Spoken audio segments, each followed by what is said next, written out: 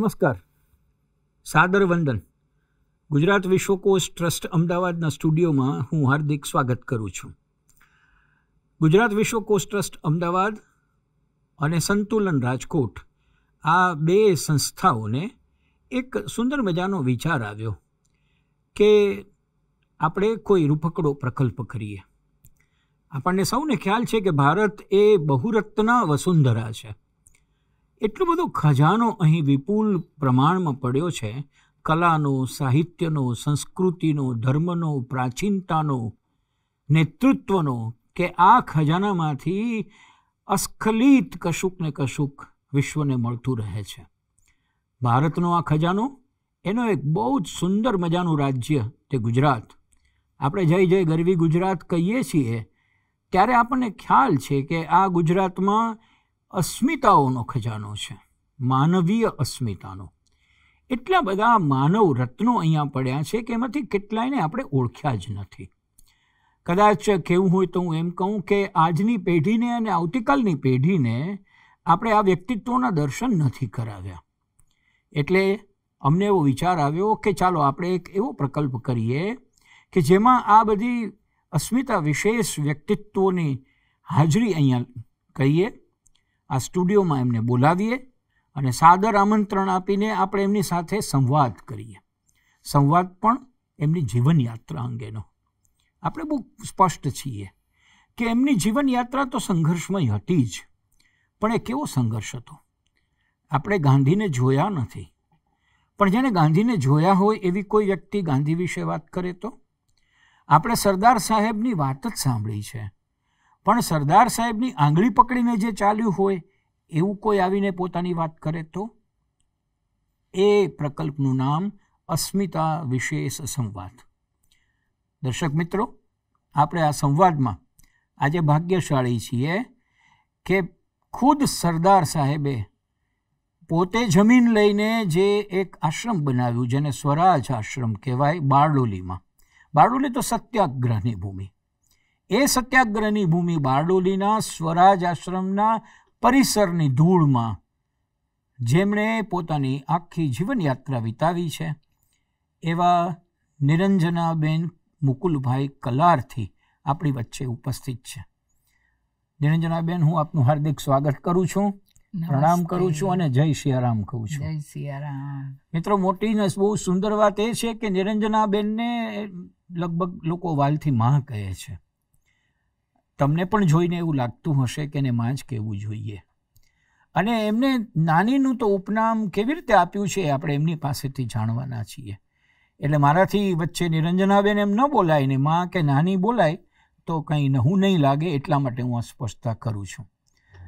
માં, હું આપને બહુ નિખાલસતાથી કહું કે આપની સાથે બહુ જ નિજી અંગત સંવાદ કરવો છે. અમારા માટે તો એ બહુ જ મોટો આદરનો અને ગૌરવનો વિષય છે કે આપ અહીંયા પધાર્યા છો. અને જે નિરંજનાબેન અત્યારના બેઠા છે કે જે બારડોલીના સ્વરાજ આશ્રમના એક ખૂણામાં સરદાર કન્યા વિદ્યાલયના એક હિંડોળા ઉપર બેઠા હોય અને એની સામે દૂર દરાજના લોકોમાં વસતું, ધરમપુર અને ઊંડાણમાં વસતી કેટલીય દીકરીઓ પોતાનું જીવન ઘડતી હોય.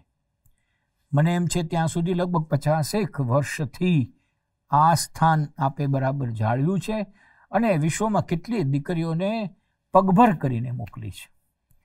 માં, મારે તમારી પાસેથી બીજું કશું જાણતા પહેલાં એ જાણવું છે કે આજે જે નિરંજનાબેન બેઠા છે એ બાળપણમાં કેવા હતા? તમારો ઉછેર કેમ થયો?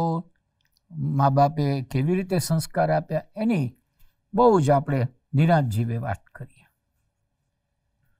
સૌને નમસ્કાર. અને ભદ્રાયુભાઈએ જે પ્રકલ્પ ચાલુ કર્યો છે એમાં મને બોલાવી એ બદલ એમનો અને બંનેનો હું આભાર માનું છું. આજે મારા બાળપણની વાત કરવાની છે. બહુ સરસ પ્રશ્ન ભદ્રાયુભાઈએ પૂછ્યો. આ બાળપણ સ્વરાજ આશ્રમ બારડોલીમાં મારું ગયું અને બહુ સમૃદ્ધ ગયું.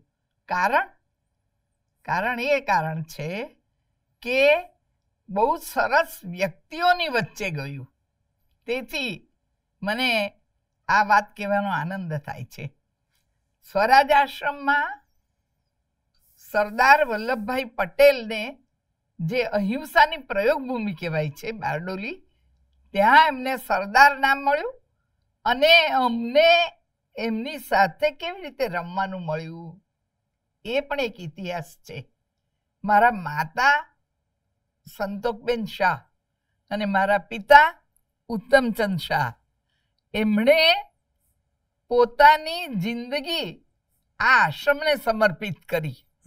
કારણ કે સત્યાગ્રહમાં એમણે એટલું સરસ કામ કર્યું કે સરદાર સાહેબને એમ થયું કે આ સ્વરાજ માટે નીકળેલા લોકો જો આ એક જગ્યાએ વસે તો એક આશ્રમ બનાવી દેવાય અને સ્વરાજ માટે ભેગા થયેલા લોકોને વસવા માટેનું સ્થળ જે એમણે બનાવ્યું તે સ્વરાજ આશ્રમ.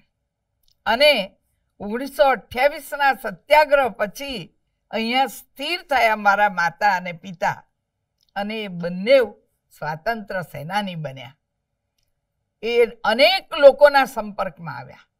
બારડોલી એવી ભૂમિ કે જ્યાં સુભાષચંદ્ર બોઝ, સરદાર વલ્લભભાઈ પટેલ, મૌલાના અબુલ કલામ આઝાદ અને રાષ્ટ્રપતિ પહેલા જે બન્યા રાજેન્દ્ર બાબુ, એ પણ અહીંયા હાજર રહેલા અને બહુ દોસ્તી થઈ ગયેલી એમની સાથે.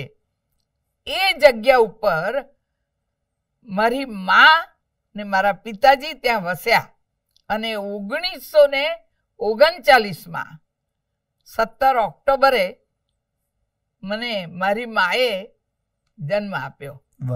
અને એમાંય કિશોરલાલ ઘનશ્યામ મરસુવાળા જે મહાત્મા ગાંધીના અંતેવાસી કહેવાય અને જેમણે અનાસક્તિ યોગ નામનો બહુ જ સુંદર ગીતાનું પુસ્તક લખ્યું, જેને એમણે નામ આપ્યું છે ગીતા ધ્વનિ, એમના ભત્રીજી જેણે આખું જીવન ડોક્ટર તરીકે આપણા બારડોલી સ્વરાજ આશ્રમને અને આજુબાજુના પ્રદેશને આપી દીધું. તે મંજુબેનના હાથે 17મીએ વહેલી સવારે મારા મા બાપને ત્યાં, પિતાજીને ત્યાં મને નાનું, સૌથી નાનું સંતાન તરીકે મને જન્મ મારી માએ આપ્યો. એટલે નિરંજના નાનું મોટું નામ નહીં જોઈએ, એ નામ નાની જ છે છોકરી, એટલે એનું નામ નાની જ આપો. અને મને પછી નાનીના નામથી જ બધા ઓળખતા થયા. એ જગ્યા ઉપર મને જન્મવાનું મળ્યું અને મારા બાળપણની શરૂઆત ત્યાંથી થઈ. કદાચ આપણે સુંદરમની કડી યાદ કરીએ, ગુર્જરીના ગૃહ કુંજે અમારું જીવન ગુંજે ગુંજે, આંખ અમારી ખુલી અહીં પહેલી, પગલી ભરી અહીં પહેલી, અહીં અમારા યૌવન કેરી વાદળીઓ વરસેલી. એવી સરસ જગ્યા ઉપર મને જન્મ મળ્યો અને ત્યાં જ મોટું થવાનું મળ્યું. હવે આ સંકુલમાં સરદાર સાહેબને અતિ પ્રિય જગ્યા એમને માટે રહેવા માટેનું એક સ્થળ બાંધ્યું અને એને પછી પાછળથી નામ આપ્યું સરદારનું નિવાસસ્થાન. અને એમાં એમની જોડે જ્યારે જ્યારે સમય મળે ત્યારે આવે ત્યારે ફરવાનું બહુ મળ્યું અને એમની સાથે રમવાનું બહુ મળ્યું, એમની સાથે ફળો ખાવાના બહુ મળ્યા. આ સમૃદ્ધ બાળપણ સરદાર સાહેબના આવવાને કારણે અનેક મહાન લોકોને પણ અહીંયા લઈ આવ્યું. હું વચ્ચે આપને રોકીને પૂછું કે સંતોકબેન અને ઉત્તમચંદભાઈ, આ માતા પિતા, આપે કહ્યું કે બંને સ્વાતંત્ર્યના સંગ્રામમાં જોડાયેલા હતા, પણ ઉત્તમચંદભાઈએ એમના જીવનમાં કેવી રીતે સત્યાગ્રહમાં વળવાનું નક્કી કર્યું? વાહ, નહીતર એ તો ભણી ગણીને આગળ વધી શક્યા હોત. હાજી, એ ગમણાત ગામ એટલે કે ભરૂચ જિલ્લાનો બહુ અંદરના ગામની વ્યક્તિ અને ગામમાં એક જ ભણેલો છોકરો, અને કુટુંબે, જૈન કુટુંબે એવું નક્કી કર્યું કે ચાલો એને આપણે મુંબઈ ભણવા મૂકીએ. એ અમદાવાદ ભણીને આવ્યા અને એમને મુંબઈ મૂક્યા વિલ્સન કોલેજમાં. ત્યારે તિલક મહારાજને 1 ઓગસ્ટે મૃત્યુ થયું ત્યારે ચોપાટી પર એમને અગ્નિદાહ આપવા આવ્યા અને એમાં મહાત્મા ગાંધી પણ જોડાયા કે 3 ખાંડ જો ચિત્ત પાવન બ્રાહ્મણો આપે તો હું પણ એક ચોથો એમને એક ખાંડ આપું. અને ત્યારે મારા પિતાજી કહેતા કે જ્યારે એમને ખાંડ આપી ચોથા ખાંડ આપનારા તરીકે, ત્યારે એમને થયું કે આ રાષ્ટ્રની લડતને પણ હવે મારે ખાંડ આપવાની જરૂર છે. અને એ જગ્યા ઉપર પિતાજી પણ એમને અગ્નિદાહ આપવા જવા તૈયાર થયા.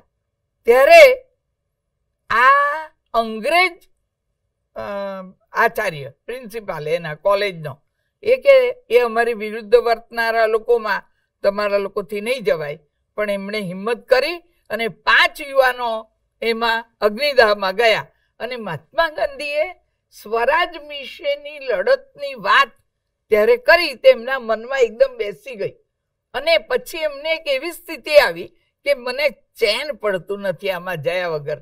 એટલે એમણે શું કર્યું, જૈન મહાવિદ્યાલયમાં રહેતા હતા ત્યાંથી વિદાય લીધી અને કોલેજમાંથી પણ વિદાય લઈ લીધી. ભણવાનું છોડી દીધું અને મુંબઈથી સીધી ટિકિટ કાઢીને અમદાવાદ અને સાબરમતી આશ્રમ પહોંચી ગયા.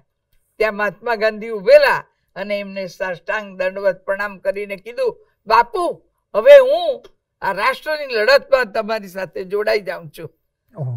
કીધું ઘરે ખબર આપી કે બેટા એમ જ આવી ગયો? તો કે ઘરે તો ખબર નથી આપી. તો કે આપો પેલા.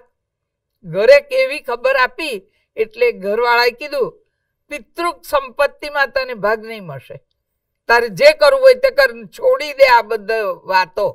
તો એમણે કીધું એનું પિતાનું કુટુંબ બહુ સંપન્ન હશે. સંપન્ન એટલે બહુ મોટા જમીનદારો, કાપડના વેપારીઓ, અને જૈન એટલે દુકાન તો ખોલવી જ પડે બધી કોઈ પણ, એટલે એ પણ ખોલેલી. એટલે એમણે કીધું કે 1200 એકર જમીન છે, તને 400 એકર જમીન મળે એવું છે વારસામાં, તને 4.5 કિલો ચાંદી મળે એવું છે ને અનેક ગણો સોનું મળે એવું છે, તું છોડી દે. અનેક લાભને લોભ આપ્યા, પણ એમણે કાગળમાં લખી આપ્યું કે મારે પિતૃક સંપત્તિમાંથી કશું જ જોઈતું નથી. અને તરત જ બાપુને રસ્તે એ લાગી ગયા. આપ કહો છો એટલે વચ્ચે આપને હું ડિસ્ટર્બ કરું કે કેટલી મોટી એ અસર હશે એ માહોલની કે અગ્નિદાહ દેવાયો હોય અને ગાંધીને જુઓ, અને ગાંધીજી જ્યારે કાંડ આપે ત્યારે એક યુવાનને એમ થાય કે હવે મારે બાકીનું બધું મૂકી દેવું. અને સંપત્તિ એટલે 400 એકર જમીન કેમ થાય, આટલી ચાંદી આટલું સોનું કેમ થાય? એમાંથી પિતાને એમ નહીં કે વિદ્રોહ કર્યો તો વિરોધ કર્યો, મારે કશું જોતું જ નથી. પણ પછી એ સાબરમતી આશ્રમ પહોંચ્યા તો ગાંધીજી એને ક્યાં લગાવ્યા, કયા કામે સોંપ્યું? ગાંધીજીએ એમને આશ્રમના કામે તો લગાવ્યા, પણ એને ખાસ કીધું તું ગ્રામ સેવામાં જા અને ગામડે ગામડે લોકોને જાગૃત કર. કેમ કે બાપુને તે વખતે જેલમાં પૂર્યા, એટલે એમણે જુવાનિયાઓને એ કીધું. અને બીજું કીધું કે બેટા તું અભ્યાસ છોડીને આવે છે તો સ્નાતક તો થઈ જ જા. અને એમણે 20માં વિદ્યાપીઠ ખોલી અને 21માં એ સ્નાતક થવા માટે ગયા પિતાજી વિદ્યાપીઠ, ગુજરાત વિદ્યાપીઠ. કેમ કે ગુજરાત વિદ્યાપીઠને પણ શતાબ્દી થઈ ગઈ અને મારા પિતાજીને પણ આ કામમાં જોડાયા ને આ 2021માં શતાબ્દી થઈ. એમણે પોતાનું આખું જીવન બાપુએ એને ગ્રામ સેવા માટે આપવા માટે કહ્યું. અને એક બીજો નુસ્ખો પણ લગાવ્યો કે તારે લગ્ન કરી લેવા જોઈએ જેથી તું ઘરમાં આવી જાય છાનો માનો. પણ એમણે લગ્ન કર્યા ને બીજે જ દિવસે પાછા બાપુ પાસે સાબરમતી. એટલે આ ત્યાગ મૂર્તિ પિતાજી કહેવાય અમારે માટે, કે અમારે ત્યાગ જોવા બહાર ક્યાંય જવું ન પડ્યું. અને મહાત્મા ગાંધી પાસે પહોંચ્યા અને ત્યાં બારડોલી પ્રદેશમાં ગામડાઓમાં કામે લાગ્યા અને 28નો સત્યાગ્રહ શરૂ થયો. એટલે એમાં મા અને પિતાજી બંને જોડાઈ ગયા અને એમને 6 વાર તો જેલ થઈ. મારા પિતાજીને તો 1942ની જયારે લડત શરૂ થઈ ત્યારે આશ્રમની જપ્તી લાવતા આ લોકો, કેમ કે અંગ્રેજ વિરોધી કામ કરનારું આ સ્થળ છે એમ માનીને એ લોકો અંદર આવી જતા અને જે વસેલા લોકો એને કાઢી મૂકતા. એટલે મારી મા ને મારા પિતાજીને જેલ થઈ 1942માં અને અમે ત્યાં મોટા થતા હતા. એટલે અમે બધી સરદાર સાહેબની વાનર સેના કહેવાઈએ. હા, એટલે અમને એવું કહેતા એ લોકો, ગાતા અમે લોકો પણ કે ઘર જાવે તો જાવે પર આઝાદી ઘર આવે. આઝાદી ઘરે આવી જોઈએ, જે થાય તે થાય. અને હિન્દ છોડો, ક્વિટ ઇન્ડિયા, કઈ સમજતા નહીં, પણ એક સંસ્કાર એને આઝાદીના જે નાખ્યા, અમારામાં રોપ્યા, એ બહુ જ સરસ હતા.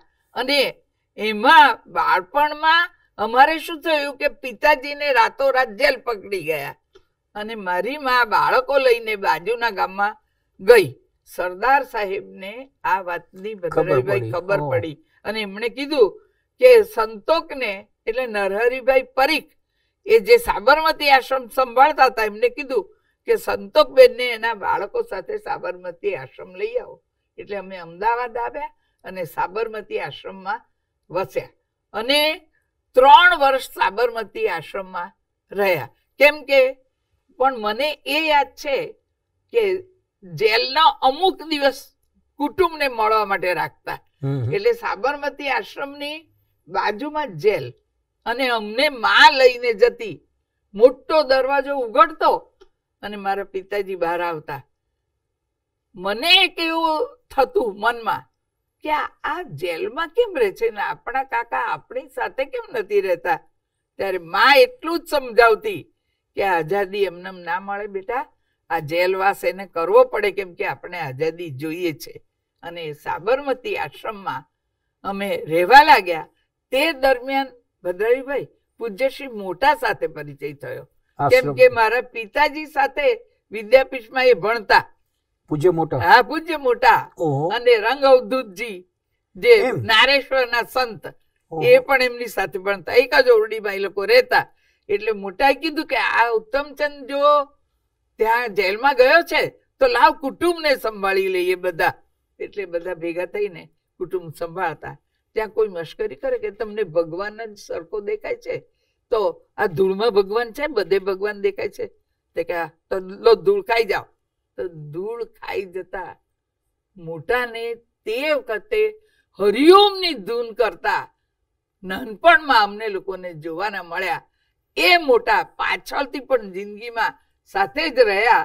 એ બહુ સરસ પરિચય ત્યારે થયો. ત્યારે વિનોબાના ભાઈ બાળકોબાજી ત્યાં રહેતા અને સંગીતના માર્તંડ સવારના પોરમાં આખા સાબરમતી આશ્રમને એ ભજન સંભળાવતા. અને બાજુમાં બધા બેરેકમાં જો બધા એ રહેતા હોય કેદીઓ, તો કેદીઓને પણ એ ભજન સંભળાવતા. એ બાળકોબાજીને પણ જોવાના મળ્યા. બીજું, તે જ સમયમાં મોટા સાધના કરતા ને, તો આજુબાજુ ફરતા અને મદદ કરતા. અને સાધના એટલે એવી કરે કે જેની તમે કલ્પના નહીં કરી શકો. અને નામ સ્મરણની જે ધૂન લગાવતા, જે તમારા ટેબલ ઉપર આજે મેં પુસ્તક જોયું નામ સ્મરણનું, એ અદ્ભુત નામ સ્મરણ ત્યારથી કરતા. બીજું, ઠક્કર બાપા હતા ત્યારે, એ હરિજન સેવક સંઘના સભ્ય. અને બીજા પરીક્ષિતભાઈ, આપણાથી અસ્પૃશ્યતા રખાય જ નહીં અને આપણે એ સમાજની સેવા કરવી જ જોઈએ અને એને માટે ખપી જવું જોઈએ, એવું વિચાર અમારા નાના બાળકોના મનમાં પણ નાખ્યા. ત્યારથી અસ્પૃશ્યતાની વાળ અમારા નાના મનમાં એવી સરસ લગાવી દીધી એમણે કે મને તો એમ જ થતું કે અસ્પૃશ્યતા હોવી જ ના જોઈએ. આ માહોલમાં અમે 3 વર્ષ અહીંયા સાબરમતી રહ્યા. અને પણ માં કદાચ એટલે જ આજે પણ બારડોલીના આપના નિવાસસ્થાનમાં નાત જાત જોયા વગર બધા જ એક સાથે, માં પણ બેઠા હોય, પ્રજ્ઞા પણ હોય, અમે પણ બેઠા હોય, અને કોણ કઈ જ્ઞાતિનું છે જોયા વગર બધા ભેગા બેસીને જમતા હોય છે. જે આવે તે ભોજન લઈને જ જાય અને એક સાથે બેસીને, કોઈ જુદું નહીં બેસવાનું. મને એમ છે કે એ વખતે જે અજાણતા કોઈ વસ્તુ ઉમેરાઈ ગઈ એ હજુ જળવાઈ રહેલી છે. એનો અર્થ જ ને પેલું કહેવાય છે કે બીજ રોપી દો એ વિચારનું વૃક્ષ થશે અને સમાજમાં ફેલાશે. તો એ વસ્તુ અમે ત્યાં જોઈ. અને 45માં એવું થયું, અમે 42માં આવ્યા સાબરમતી, 43, 44 અને 45ની શરૂઆતમાં પાછો આશ્રમ જપ્ત કરેલું સરકારે, એટલે અંગ્રેજ સરકારે આપી દીધું અને અમે ત્યાં પાછા રહેવા માંડ્યા, બેક ટુ પેવેલિયન. એટલે ત્યાં પાછા પહોંચ્યા અને રહેવાનું શરૂ કર્યું. એમાં 46માં સરદાર સાહેબ પાછા આવ્યા, દર વર્ષે જ આવે. એમાં 46માં પણ આવ્યા અને એમણે એવું કીધું, ભદ્રાયુભાઈ, મને મારી મા અને પિતાજી એ પ્રસંગમાં ત્યાં લઈ ગયેલા સરદાર સાહેબ પાસે. તે બગીચો એમણે બનાવ્યો, પછી ઓરડામાં બેસાડે મારા પિતાજીને કે અહીંયા ઉત્તમચંદ, તો પગારમાં 20 જ રૂપિયા લે છે. હવે તો ત્યારે 20 રૂપિયામાં કેમ ચલાવતો એ જ મને મુશ્કેલી છે સમજવાની. તો તું એ તો મને કે આ 3 બાળકો આવ્યા, આ આશ્રમની જવાબદારી મેં તને સોંપી, કેમ કે તારો સ્વભાવ બહુ સરસ છે, પ્રેમાળ, એટલે તું બધાને સાચવી શકીશ, એટલે તને મેનેજિંગ ટ્રસ્ટી બનાવ્યો, આપણે સરસ ટ્રસ્ટ બનાવ્યું. તો તું એવું તો કે આ બાળકો અને આ મહેમાનો અને આ પરિવાર 20 રૂપિયામાં ના ચાલે, તું પગાર વધારો કર. ત્યારે મારા બાપુજીએ શું કીધું, તમારો પ્રેમ અને તમારો પણ ત્યાગ એ જ મને મારી સંપત્તિ છે ને પગાર વધારો છે. મારે તમારો એક પણ પૈસાનો પગાર વધારો જોઈએ નહીં. અને સરદાર સાહેબ હારી ગયા કે તને ઉત્તમચંદ કાંઈ ખબર પડે નહીં, તું એવું કર કે હું સંતોકને બોલાવું. એટલે મારી માને સંતોકબેન પણ આવ્યા, ઉત્તમચંદભાઈને મોકલી દીધા એમણે સરદાર સાહેબે કે સંતોક, આ ઉત્તમચંદ માનતો નથી અને હા ઓછા પૈસામાં ચલાવે છે, આ 3 બાળકો છે તારે, તું પૈસા આપણે એના કેટલા વધારીએ એ તું મને કે બાપુ, મણીબેન બાપુ કહેતા, એટલે આ બધા બાપુ જ કહેતા કે બાપુ તમે આશીર્વાદ આપો છો ને એ જ અમારો પગાર વધારો છે. એટલે મને તો ત્યારે એમ થાય, અત્યારે પણ, કે ઉત્તમચંદ કરતા સંતોકબેન ચડી ગઈ. એવું લાગે આપણી માં. એટલે સંસ્કારમાં બંને વચ્ચેની સ્પર્ધા હતી. અને આ સંસ્કાર વગર બોલાય નહીં. ના, કારણ કે મને અંગત રીતે ખ્યાલ છે કે જે ઘરના મહિલા હોય, પત્ની હતા ઉત્તમચંદભાઈના, તો એને જ મુશ્કેલી પડતી હોય, એટલે એને તો એમ થાય કે ના થોડોક વધારી નાખે તો ખોટું નહીં. અને બહેનોનો સ્વભાવ તો ખાસ એવો હોય. પણ એને કહ્યું કે તમારા આશીર્વાદ એ મારો પગાર. હા, એ પગાર અમારે, એટલે મને કાંઈ જોઈએ નહીં. સરદાર સાહેબ ને આમ તો એવું થયું કે માનતો નથી, પણ મનથી તો બહુ જ પ્રસન્ન થયા કે આ ત્યાગી જોડું છે અને એ આશ્રમ સંભાળશે જ. એટલે એમણે સીધું ચાલ કાંઈ વાંધો નહીં. પછી શું થયું, 47માં આપણને આઝાદી મળી, 15મી ઓગસ્ટ, અને બ્રિટિશ ધ્વજ ઉતાર્યો આપણે ત્યાં, અને રાત્રે 12 વાગે આપણો ત્રિરંગી ઝંડો પહેલા ચડાવ્યો. એટલે તો એટલી આનંદ અને ઉત્સવ, અને એ અમને લોકોને, નાના બાળકોને જોવાનું મળ્યું બાળપણમાં, અને આઝાદીનો જે ઉત્સવ જોયો ભદ્રાયુભાઈ, એ તો અદભુત હતો.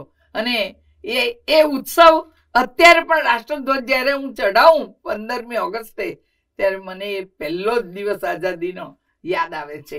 અને બાળપણને કેવું સમૃદ્ધ બનાવી ગયો આ દિવસ, એમ થાય છે કે આપણને પણ એમાં સહભાગી થવાનું મળ્યું. પણ માં સરદાર સાહેબની સાથે તો ત્યાં આવ્યા એટલે બરાબર, પણ આપે ગાંધીજીને જોયા છે? ગાંધીજીને શું થયું કે 1942માં છેલ્લે આવ્યા બારડોલી સ્વરાજ આશ્રમમાં.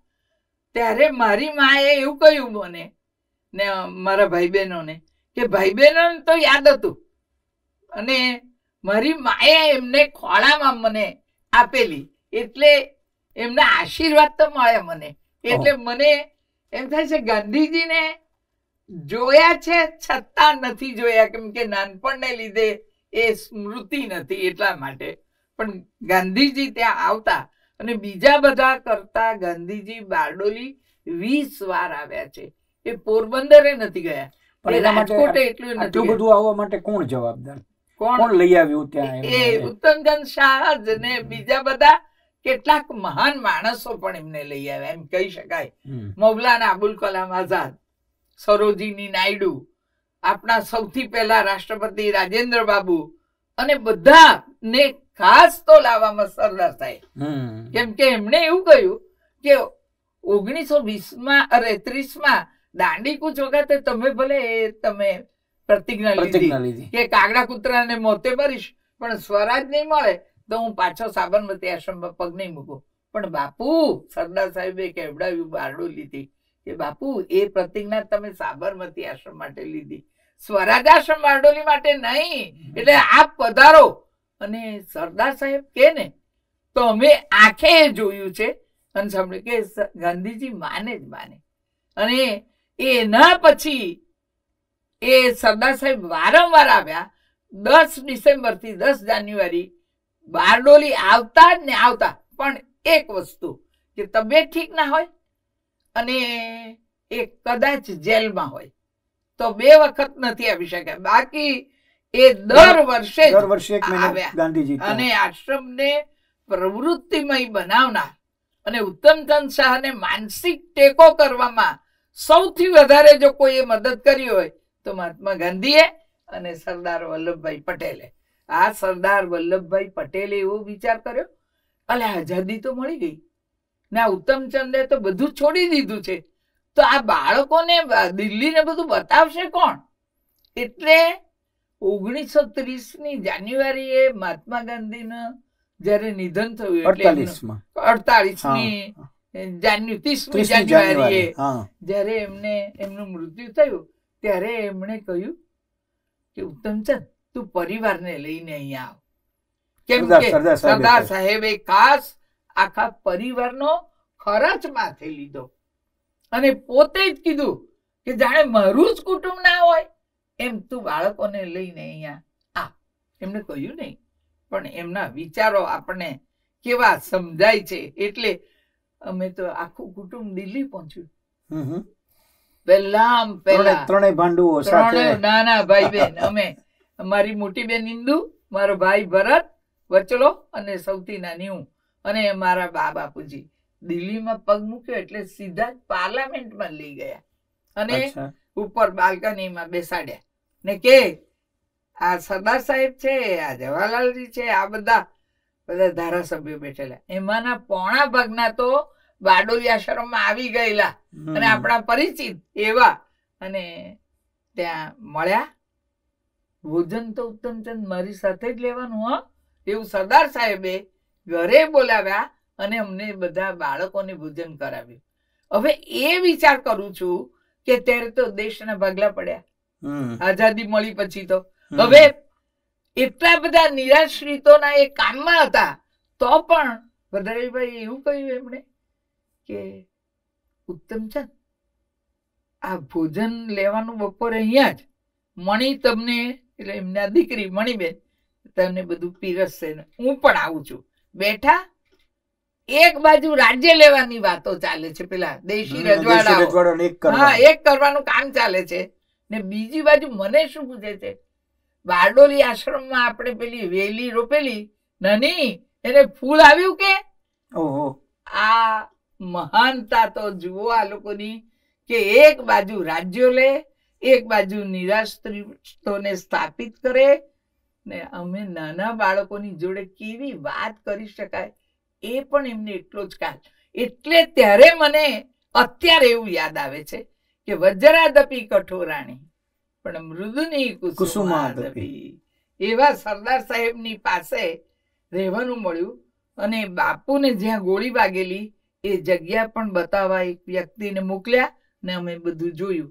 મેં પહેલી જ વાર મારા પિતાજીના આંખમાં બાપ ગયા પણ આંસુ નતા જોયા, પણ રાષ્ટ્રપિતાને જતા એને બાપ તરીકે જ એમાં વાળેલા આઝાદીની લડતમાં, ત્યારે આંસુ પહેલી વાર જોયા કે આ બાપ જાણે જતો રહ્યો છે. રાષ્ટ્રપિતા એ સ્થળ જોયું ને એમની એવી થઈ.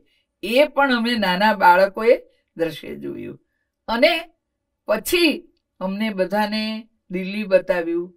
શુક્રવાર આવતો હતો અમે ગયા ત્યારે, તો પ્રાર્થનામાં જવાનું હતું અહીંયા રાજઘાટ ઉપર, બરાબર?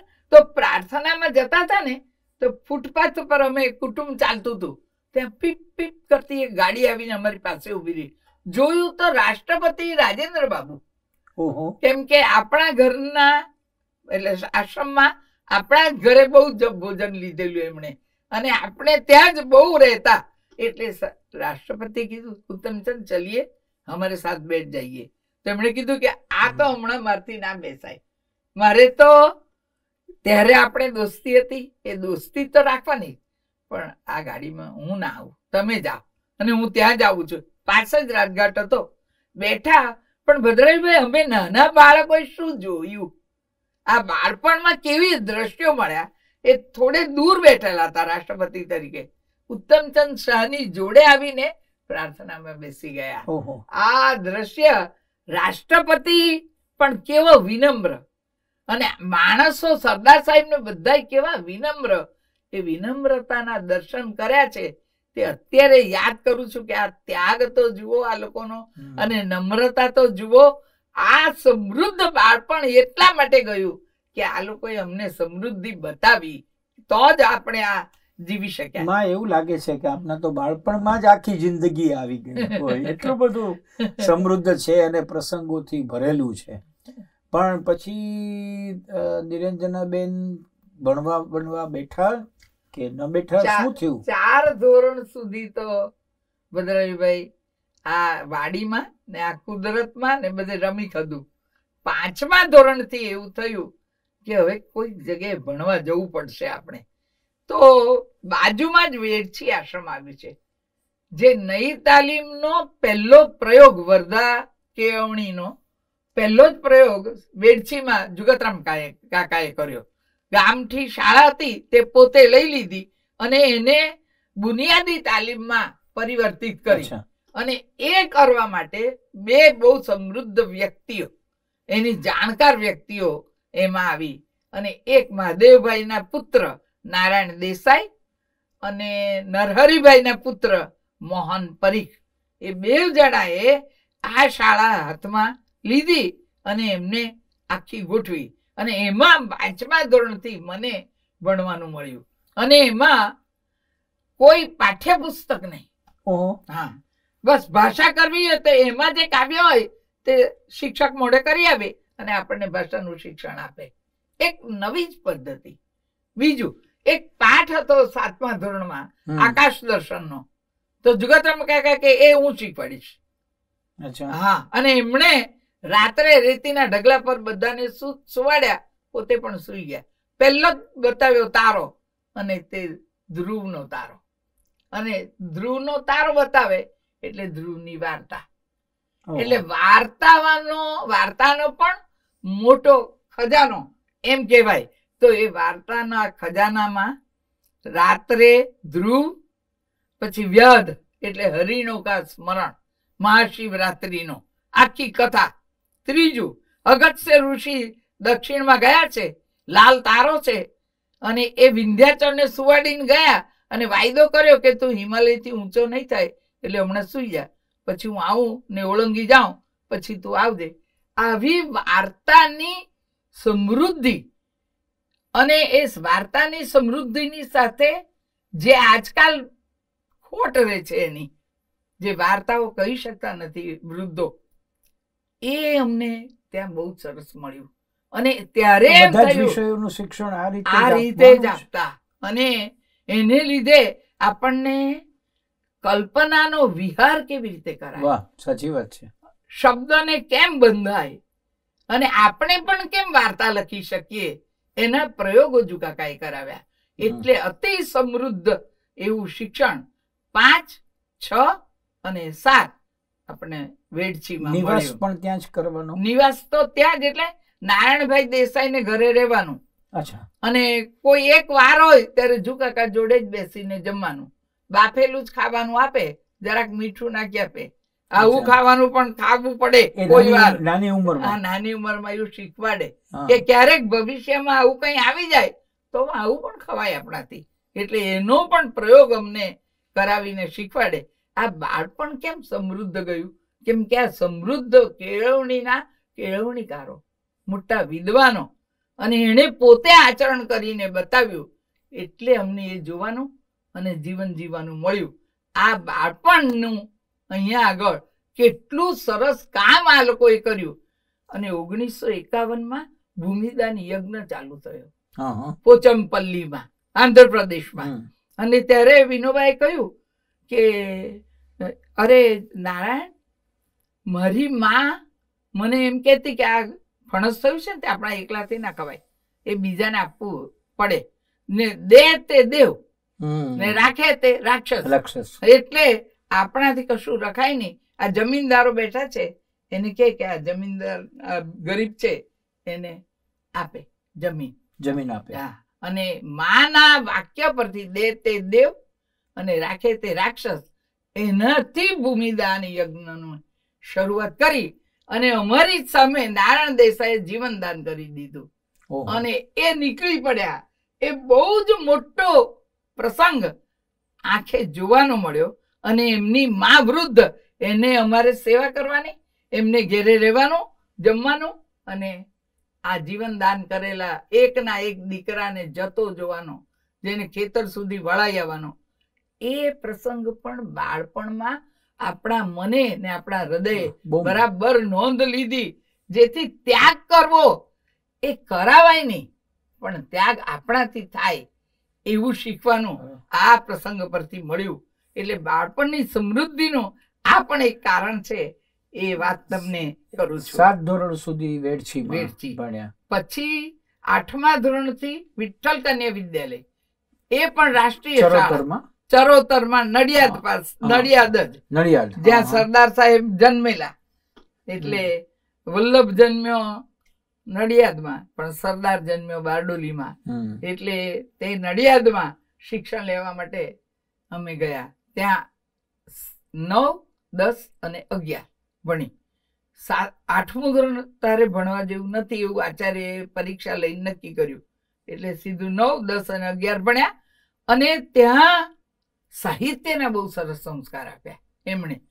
એટલે ચોકસાઈથી કેમ ભણાય, વિદ્વત્તા આપણામાં પણ કેમ લવાય, એ કઈ એમનેમ નહીં આવે. વાંચન કરો તો આવે, એવા નાટકો કરો તો કૃષ્ણલાલ સિદ્ધરાણી, સિદ્ધરાણી થઈ ગયા, એમનું વડલો નામનું નાટક અમારી પાસે કરાવ્યું. અને પછી સિદ્ધરાણી વિશે આખું શીખવાડ્યું. પછી એક સાહિત્ય સંમેલન કર્યું અને એમને જ્યોતિન્દ્ર દવેને લાવ્યા અને હાસ્યના કેવા લેખક હોય તે બધું બતાવ્યું. એટલે નડિયાદના શિક્ષણે સાહિત્યનું પાછું પણ સમૃદ્ધ કર્યું. ત્યાં એક કુસુમબેન પટેલ કરીને હતા, એને એટલું સુંદર શિક્ષણ આપ્યું આપણને 9, 10 અને 11માં. ત્યારે તો મુંબઈ સ્ટેટ હતું, પણ એમણે એટલું સરસ શિક્ષણ આપ્યું, એને રાષ્ટ્રપતિ એવોર્ડ મળેલો. એ બેનને એટલા સારા અમારી જોડે ભળી ગયેલા. એ કુસુમબેનની પાસે ભણીને એમણે એ સંસ્કાર દ્રઢ કર્યા કે આપણાથી આવા પ્રકારની શિક્ષણની સંસ્થામાં જ આગળ ભણવા જવાય. અને વિદ્યાપીઠમાં ત્યાં પાસ કરી મેટ્રિક, અને વિદ્યાપીઠમાં હું ભણવા ગઈ. એટલે પાછું એ વિદ્યાપીઠ સાથે નાતો જોડાઈ ગયો, કેમ કે પિતાજી પણ વિદ્યાપીઠમાં જ ભણ્યા. એટલે જ. અને એક પ્રસંગ મને એવો મળેલો કે સરદાર સાહેબ પદવીદાન કરે છે અમદાવાદમાં અને વિદ્યાપીઠમાં. અને મારા પિતાજી મને આંગળીએ પકડીને સરદાર સાહેબને મળવા ચાલ, ને જો આ પદવી કેવી આપે, આપણે ભણીએ તો કેવી લેવાય, એવું દ્રશ્ય બતાવેલું. ત્યારે જ મારા મનમાં એવું નક્કી થયેલું કે વિદ્યાપીઠમાં ભણીએ તો મજા આવી જાય, એવું ત્યારે નાનકડા મનના. એટલે ત્યારે વિદ્યાપીઠમાં નડિયાદથી ત્યાં ભણવા ગઈ. અને એમાં અમને લોકોને 1લા વર્ષમાં, 2જા વર્ષમાં અને 3જા વર્ષમાં 2.5 વર્ષ સુધી ભણાવે.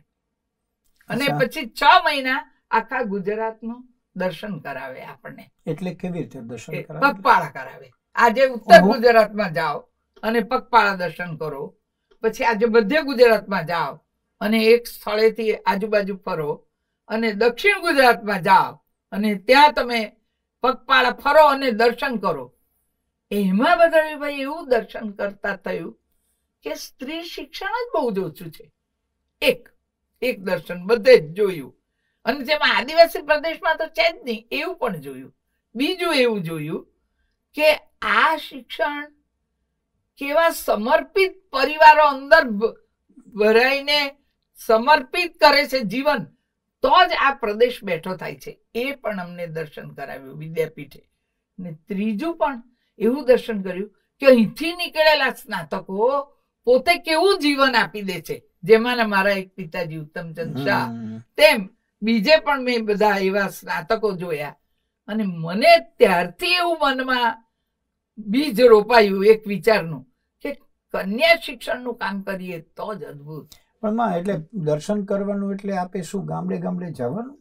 હા, ગામડે જવું જ પડે. ચાલતા ચાલતા ચાલતા ચાલતા જવાનું. તો દાખલા તરીકે શું કરવાનું? જમવાનું જે સંસ્થાઓમાં જાય ને ત્યાં જમાડે આપણને, અથવા જ્યાં જવાનું હોય ને ત્યાં આગળથી વિદ્યાપીઠ વાળા આપણને કહી દે, આપણા અધ્યાપક આપણી સાથે હોય તે કહી દે કે અમે આવીએ છીએ આજે. એટલે તો ત્યાં જે જમાડે તે જમવા, એ લોકોને ભેગા રહેવાનું.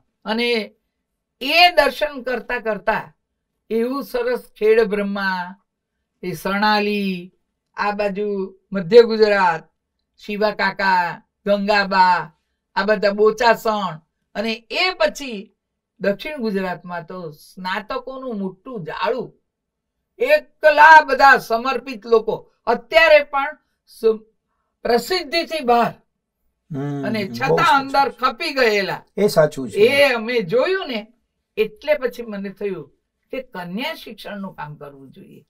પણ કન્યા શિક્ષણનું કામ કરવું તો કેવી રીતે કરું? કોઈ એવો સાથીદાર એવું હોય તો આપણાથી કામ થાય. તમે મને જો લગ્ન કરવાની વાત કરવા આવ્યા એટલે મેં કીધું કે મારે કોઈ એવું પસંદગીનું પાત્ર લેવું જોઈએ કે જે ન્યા જાતમાં ના માને, આવું આશ્રમી જીવન કરવું હોય, અથવા આ બહેનોને ગામડામાંથી લઈ આવવી હોય તો મને એ બધામાં મદદ કરે, કમસે કમ સહકાર તો આપે, એવું વ્યક્તિત્વ જોઈએ મને. એટલે મેં વિદ્યાપીઠમાંથી મુકુલભાઈ સાથે લગ્ન કરવાનું નક્કી કરવાનું વિચાર્યું. અને એમને પૂછ્યું, ત્યાં હતા ત્યારે? ત્યાં તે અધ્યાપક હતા, ગુજરાતીના અધ્યાપક હતા. હા, અધ્યાપક હતા. અને વર્ષો સુધી એમણે અધ્યાપનનું ત્યાં કાર્ય કર્યું. અને એમણે એમ કહ્યું કે આવું કામ કરવું હોય તો આપણે જોડાઈએ, બીજું કે એવું ખપી જવું હોય તો કરીએ. અને આપણે સર્વોદયના વિચારોની વાત કરીએ છીએ, પણ અનટુ ધીસ લાસ્ટ, છેવાડાના માણસ સુધી નહીં પહોંચીએ તો કેમ ચાલે? એટલે એ વિચારે નક્કી કર્યું અને લગ્ન કરવાનું નક્કી કર્યું. પણ એમાં તો બહુ વિરોધ થયો હતો જ્ઞાતની દ્રષ્ટિએ પણ. અચ્છા. હા, એ હરિજન એટલે એ તો બધા વિરોધ કરવાના જ. બીજું એવું નક્કી કરવાના થયા. એટલે હરિજન અને તમે જૈન બારે કરી. અને તે જમાનામાં એ જમાનામાં એટલે તો ભયંકર હતું. પણ એ થઈ ગયું કેમ કે સંઘર્ષો જ આપણને સાચું જીવન જીવવાનું શીખવાડે છે. અને મારા જીવનમાં સંઘર્ષો સિવાય કઈ મેં જોયું નહીં, પણ સંઘર્ષો એ મને જે શીખવાડ્યું એ મને આત્મવિશ્વાસની પંક્તિ પર લઈ ગયા. અને આગળ ને આગળ વધવા માટે મને એને જે ટેકો કર્યો છે. અને એમાંય ભદ્રયુભાઈ મને એ લાગે છે કે જે સ્વજનો મળ્યા, દાખલા તરીકે પૂજ્યશ્રી મોટા, મેં એમને કીધું કે પૂજ્યશ્રી મોટા, આ મને કોઈ લગ્ન કરવા તૈયાર નથી. મારા આ ઉંમરની દ્રષ્ટિએ પણ 20 વર્ષનો અંતર. પછી મોટી બેન તો બહુ સમૃદ્ધ, કરોડો રૂપિયામાં ગયેલી, અને આ તો સમર્પિત વિદ્યાપીઠ ને. તો આપણે એમને પણ ઘરે આવીને વાત ન કરી ઉત્તમચંદ કાકાને ને સંતોકમાને કરી? સંતોકમાને પહેલા ઉત્તમચંદ શાહને જ કરી, કેમ કે પહેલી મેં મોટાને વાત કરી. એટલે મોટા કહે કે જાઓ પહેલા બાપુજીને કહો ને માને કહો, અગ્નિ પરીક્ષા થશે એની તૈયારી રાખવાની, પણ આપણે આપણા ધ્યેયમાંથી આપણા જીવન મૂલ્યોને છોડી દેવાના નહીં. એટલે અમને આ વસ્તુ શીખવાડી. એટલે જઈને પિતાજીને વાત કરી. પિતાજી ખુશ થઈ ગયા. આટલા સરસ અધ્યાપક, આટલો સરસ સ્વભાવનો માણસ, અને હું તો એને ઓળખું છું કે તને છૂટ. પણ માને કીધું એટલે માં તો બરાબર સામી થઈ ગઈ, બેભાને થઈ ગઈ ને કઈ બધું થયું. પણ કાકા સાહેબ કાલેલકર આવ્યા, જુગતરામ દવે આવ્યા, બબલભાઈ મહેતા આવ્યા, ગણેશ વાસુદેવ માવળંકર આવ્યા, આપણા પહેલા સ્પીકર પાર્લામેન્ટના, બીજા બધા આવ્યા. ને કે નાની કામ કરે છે આ, ને એને જીવવું હોય તો એને જીવવા દે, આવું ને પગલું લેવા દે. બહુ સમજને અંતે મેં બધાને પ્રેમથી જીત્યા, કેમ કે મોટાએ કીધું ભાગીને કે લડીને આ લગ્ન કરાય નહીં. એટલે મા બાપને પહેલા સમજાવ. એટલે 1.5 વર્ષ સુધી બધાને પ્રણામ કરીને સાચી વાત શું છે એ સમજાવી અને પછી મોટાને કીધું કે મોટા આપ લગ્ન કરાવો. તો મોટાએ જાતે જ વિધિ રચી લગ્નની, પોતે જ બ્રાહ્મણ બન્યા અને પોતે જ સૌથી પહેલું લગ્ન. હરિઓમ આશ્રમ તો મૌન મંદિરોનો પ્રદેશ, પણ એને સામાજિક ક્રાંતિ કરવા માટે આ પગલું ભર્યું. અને મને એમ થાય છે ભદ્રાયુભાઈ કે આ સંત કહેવાતો હતો, પણ આ ક્રાંતિકારી વિચાર, બહુ મોટા સુધારક કહેવાય, બહુ મોટા સુધારક. કેમ કે મને યાદ છે કે હરિઓમ આશ્રમ સુરત સ્થાપવાનું હતું ત્યારે વિધવાને હાથે કુંભ મુકાવ્યો એક, અને અમાસને દિવસે મુકાવ્યો. એટલે સમાજના કેટલાક દિવસો ખરાબ, કેટલીક જ્ઞાત ખરાબ, કેટલાક માણસો ખરાબ, એ બધામાંથી મુક્ત થઈ જાઓ એનો વિચાર મને પહેલી વાર એમણે આપેલો. આ તો બીજા આપ્યો, મહાત્મા ગાંધીએ તો આપ્યો, પણ એને આચારમાં ઉતારી બતાવ્યો આ એક સંતે. અને એવું પણ ખરું ને માં કે આપે જઈને પૂજ્ય મોટાને કહ્યું તો એને એમ કહી દીધું કે હું સંભાળી લઈશ, કોઈને કહેવાની જરૂર નથી. પણ એને કીધું કે ના, પહેલા જઈને ઘરમાં વાત કરો. ના, એ તો પહેલેથી જ માનતા કે મા બાપ ને છેતરીને કે કોઈને આવા અવિશ્વાસમાં રાખીને નહીં કરવાનું. બેટા, પ્રેમનો જ માર્ગ લેવાનો. અને એ પ્રેમનો માર્ગ મને એમણે લેવડાવ્યો, પોતે વિધિ લખી અને પોતે લગ્ન કરાવ્યા. અને એમ પણ કીધું કે અગ્નિ પરીક્ષા થાય આપણી જીવનમાં તો પણ નક્કી કરેલા જીવન મૂલ્યો છોડી દેવાના નહીં. એ મોટાએ આપણને શીખવાડ્યું. અને પછી લગ્ન કરીને હું મુંબઈ ગઈ ત્યારે મારે બીએડ કરવા રાજપીપળા જવું પડ્યું. મેં બીએડ કર્યું, એમએડ સાઉથ ગુજરાતનું કર્યું. પણ એ દરમિયાન 1966માં 64 સુધી હું મુંબઈ રહી. પણ જુ કાકા આવ્યા અને એમણે કીધું કે બેટા, આપણે પ્રજ્ઞા આવી છે તો આપણે આ ગામડામાં જ કામ કરવા જઈએ, એટલે આ દીકરીને પણ આ ગામડાના ને આશ્રમી સંસ્કાર મળે અને આ બધામાં અસ્પૃશ્યતા ને એમાં કઈમાં પડવાનું નહીં, અને આપણે પ્રેમના માર્ગ પર આપણા આશ્રમમાં રહીએ એટલે કઈ વાંધો નહીં આવે. એટલે દીકરીને લઈને મુકુલભાઈ જન્મભૂમિની જે નોકરી હતી મુંબઈની અને પરિચય પુસ્તિકાની તે બધી છોડી દીધી. વાડીલાલ ડગલી અને મને લાગે દોશી હતા આપણા, એમને છોડી દીધું બધું. ને એમને પણ વાત કરી, આપણા અંધ સુરદાસ પેલા સુખલાલજી, એમને પણ પ્રણામ કરીને સુખલાલજીને પણ કહ્યું. કેમ કે જૈન સાહિત્યમાં બહુ અભ્યાસ કરતા અને એમણે પુસ્તકો ઘણા જ લખેલા મુકુલભાઈ, એટલે તેમને પણ બધી વાત કરી. અને અમે સીધા, એટલે મુકુલભાઈ પણ એમ કીધું હું છોડી દઉં છું આ બાજુ. હા, એ આવી ગયા. અને જુ કાકા મુંબઈ ઘરે આવીને સમજાવી ગયા, આ બધું નોકરી છોડી દીધું ને અમે બોરખડી આદિવાસી પ્રદેશમાં કામ કરવા માટે ગયા. વ્યારા પાસે છે, હા, એ જ બોરખડી. અને વેડછી અને વ્યારાની પાસે મધ્યમાં જ છે તે બોરખડી. ત્યાં સ્ત્રી અધ્યાપન મંદિર છે. એટલે જુ કાકા કે આમાં કામ કરો. 2 વર્ષ ત્યાં કામ કર્યું. અને 1966માં એવો વિચાર કર્યો ભદ્રાયુભાઈ કે આપણે બારડોલી સ્વરાજ આશ્રમમાં એક પણ શિક્ષણ સંસ્થા નથી. ત્યારના વડાપ્રધાન એટલે કે અમારા પ્રમુખ મોરારજીભાઈ દેસાઈ, એમણે કીધું તારે ચાલુ કરવું ને બેટા તો ભાઈઓનું કર, બહેનોમાં તો બહુ પ્રોબ્લેમ આવે. અને મેં કીધું કે હું કામ કરું તો સ્ત્રી શિક્ષણનું જ કરું અને પ્રોબ્લેમ વાળું જ મારે કામ કરવું છે, પણ એ પ્રોબ્લેમ તમારી પાસે નહીં આવવા દઉં. અને મને હા પાડી અને બધા જ ટ્રસ્ટીઓ તૈયાર થયા અને અમે સ્વરાજ આશ્રમ બારડોલીમાં કન્યા શિક્ષણનું કામ, એનું કન્યા શિક્ષણના કામનું નૂતન યુગ જાણે અમે ચાલુ કરવા માટેની તૈયારી કરી.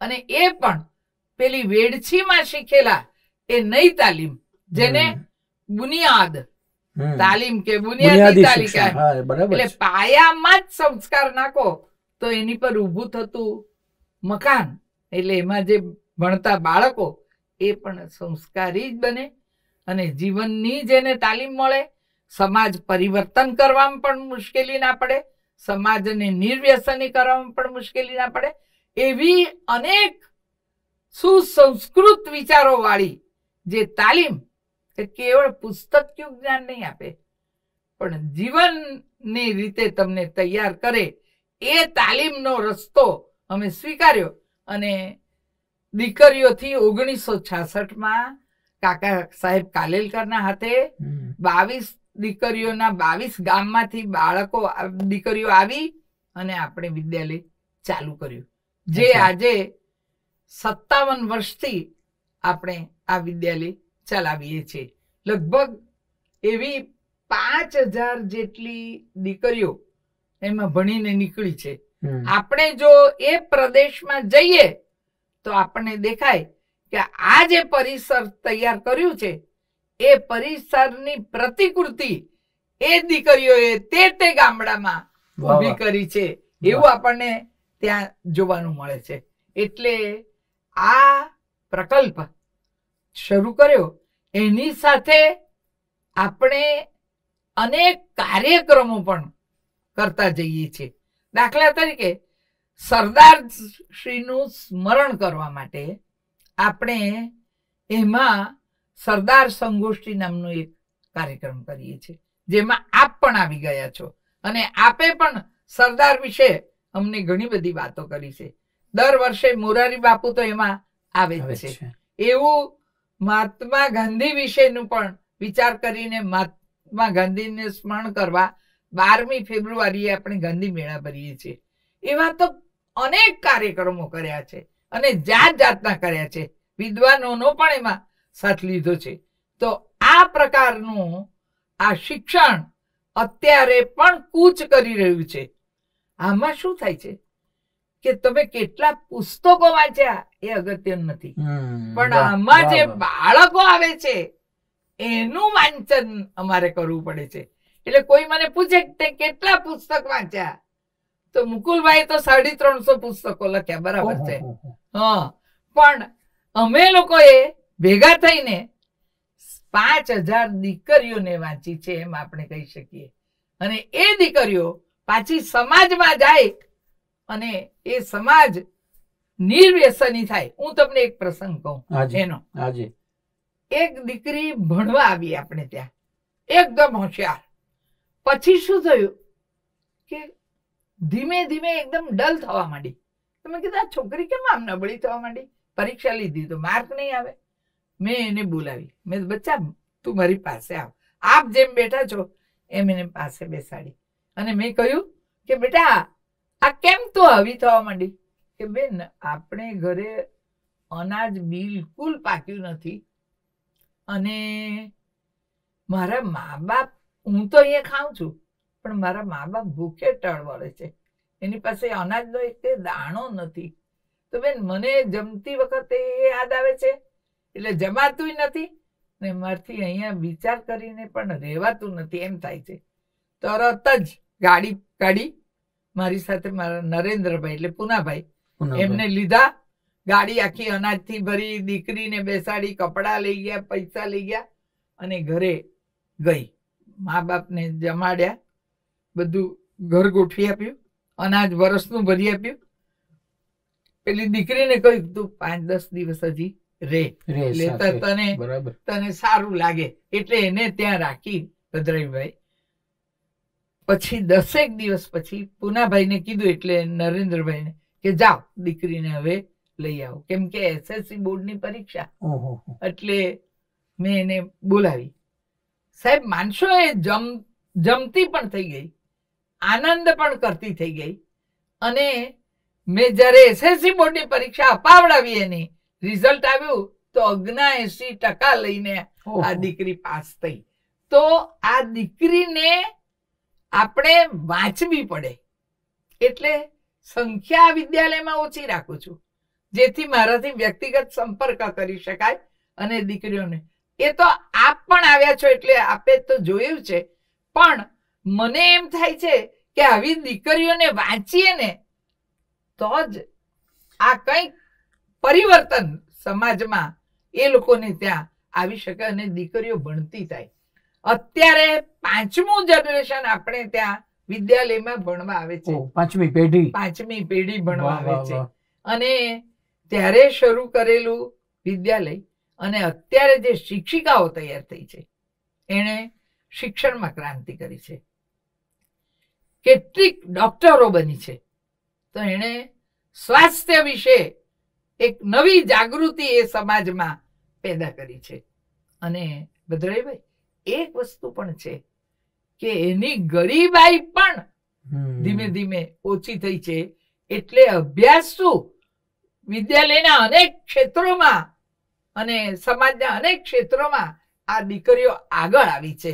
આપને વચ્ચે એક યાદ અપાવું, આપે કહ્યું નિર્વ્યસની થાય એનો સમાજ, પણ આ વાત પણ મને એમ છે કે જુગતરામ કાકા એ આપના શિક્ષણ દરમિયાન શીખવી છે. કારણ કે એ તો એ ઉંમર એવડી હતી કે વ્યસન એટલે શું એ આપણને ખબર ન હોય, પણ જુગતરામ કાકાએ ધ્યાન દોરી અને આપની પાસે ઝુંબેશ ચલાવડા. એમાં શું થયેલું ભદ્રાયુભાઈ કે અમે જે બધા ભણવા બેઠેલા જુકાકા પાસે છોકરાઓ, નારાયણ દેસાઈ પાસે, તેમાંથી 2-4 છોકરાઓ મોડા આવ્યા. એટલે જુકાકાએ પૂછ્યું કે કેમ તમે મોડા આવ્યા?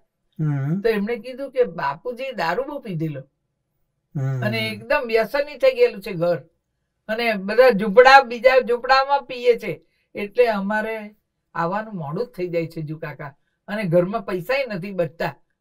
તો એમણે કહ્યું ચાલો આપણે બાળકો એ સમાજમાં એ ફળિયામાં જઈએ, અને એના ભીતપત્રો તૈયાર કર્યા, એના ગીતો તૈયાર કર્યા, અને પછી અમારી પાસે ઝુંબેશ ચલાવી બાળકો પાસે કે દારૂ પીતો જાહે તો ગાંડો કોવાઈ જાહે, એની બોલીમાં એમણે ગીતો તૈયાર કર્યા, જેથી એના હૃદય સુધી, એની સમજ સુધી પહોંચે. અને આખું વેડછી ગામ એમણે નિર્વ્યસની કરેલું. એટલે છોકરાઓ તરીકે સ્લોગન બોલવાની મજા આવે. મજા આવે, પણ એ ઉપાય, એની અસર આ શિક્ષણમાં વિદ્યાલયમાં પણ અમે કરવાનું શરૂ કર્યું. કેમ કે હું એક ગામડે ગઈ દીકરીઓના ઘરે, તો એક ઘર ઘાસથી છાયેલું હતું અને એક નળિયાથી છાયેલું હતું. તો મેં કીધું કે બાપુજી આ કેમ તમે સાથે જ રહો છો ને આવું? તો કે પીનારા છીએ અમે બેન, તો તને એટલી સમજ નથી પડતી કે આ પીએ છે તે બધો પૈસો એમાં જ જતો રહે છે, એટલે નળિયા ક્યાંથી ચડે? ઘાસ જ હોય ને. અને આ નિર્વ્યસની છે એટલે એને ત્યાં નળિયા. પણ એને સમજાય છે ખરું, જાનામી ધર્મમ નચમે પ્રવૃત્તિ, જાનામી અધર્મમ નચમે નિવૃત્તિ. સાચી વાત, આવું હતું. એટલે એ પણ થઈ શક્યું છે કે નિર્વ્યસન સમાજ બનાવી શકાયો છે આપણાથી, અને શિક્ષિત પણ બનાવ્યો. ગરીબ માઈમાંથી પણ ઊંચી આવી દીકરીઓ, અને કેટલીક તો કામ કરવા માટે પરદેશ લઈ ગયા છે લોકો, અને એના મા બાપને એ પણ લઈ ગઈ છે દીકરી, આખા કુટુંબને, અને એને બહુ મહેનત કરીને પણ એ ત્યાં પણ સમૃદ્ધ બની છે દીકરી. પણ આમ યાત્રામાં એવું નથી લાગતું કે મુંબઈ એક નાના સાબરમતી આશ્રમમાં રહેતા હોઈએ ને પછી એમાંથી વિદ્યાપીઠમાં ભણવા જઈએ, અને એમાંથી પછી એમ થાય કે આ વ્યક્તિ સાથે લગ્ન કરીએ, 20 વર્ષ મોટી હોય, આપણા અધ્યાપક હોય, અને આપણને વિરોધ થાય, પછી બધું ગોઠવાઈ જાય, પછી આપ મુંબઈ જાઓ, મુંબઈથી પાછા એક ગામડા બોરખડીમાં આવવાનું થાય. ક્યાં મુંબઈ અને ક્યાં બોરખડી? તો આ તો એક વિચિત્ર પ્રકારનો બદલાવ ન કહેવાય? ના, વિચિત્ર પ્રકારનો નહીં, કેમ કે જીવન એવું ગોઠવવા માટે જ એમની જોડે વાત થયેલી, અને એ સહમત થયા, અને પોતાને આ વિચાર જુકાકાએ કીધો તે બહુ ગમ્યો.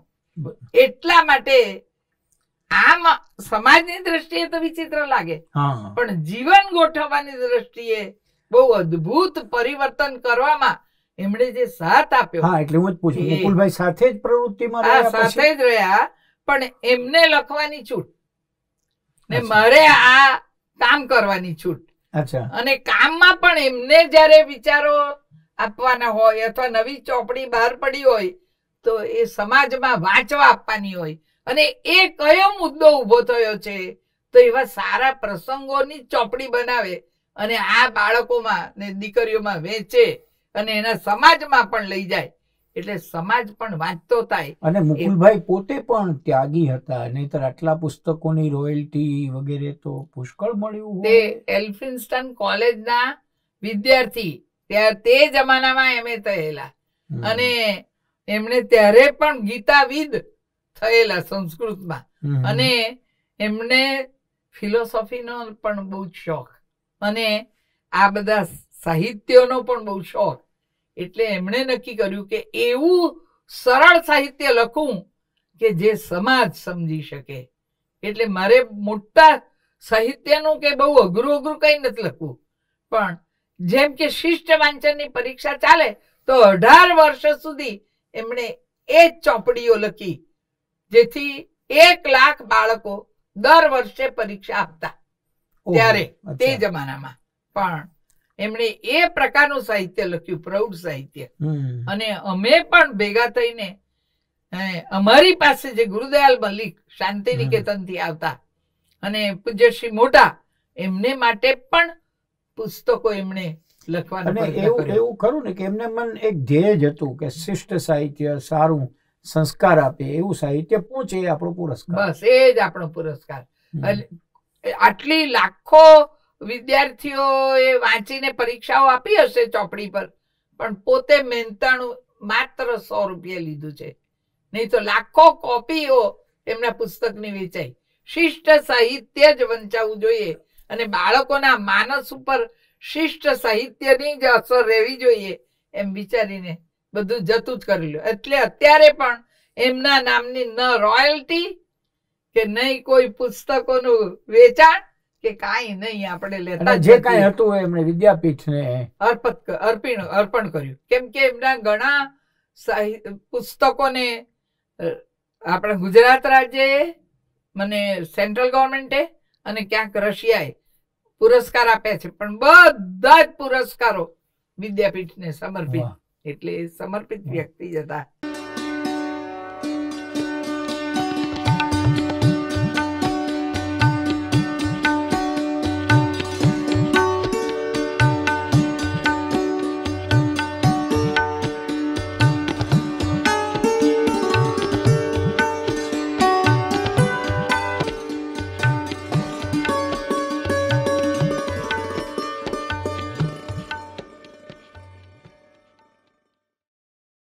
નમસ્કાર મિત્રો, આપણે નિરંજનાબેન મુકુલભાઈ કલારથી સાથે છીએ અને બહુ જ રસપ્રદ એમની જીવન યાત્રા રહી.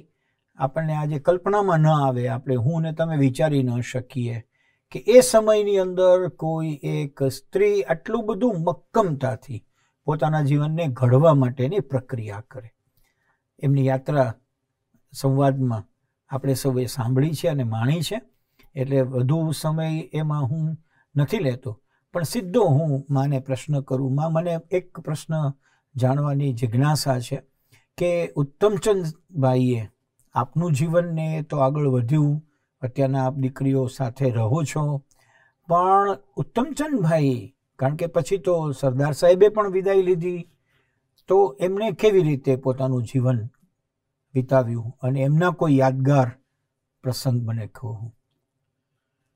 ઉત્તમચંદભાઈનો પહેલો પ્રસંગ તો મેં તમને વર્ણવ્યો અને કીધું કે કેવી રીતે આમાં આવ્યા.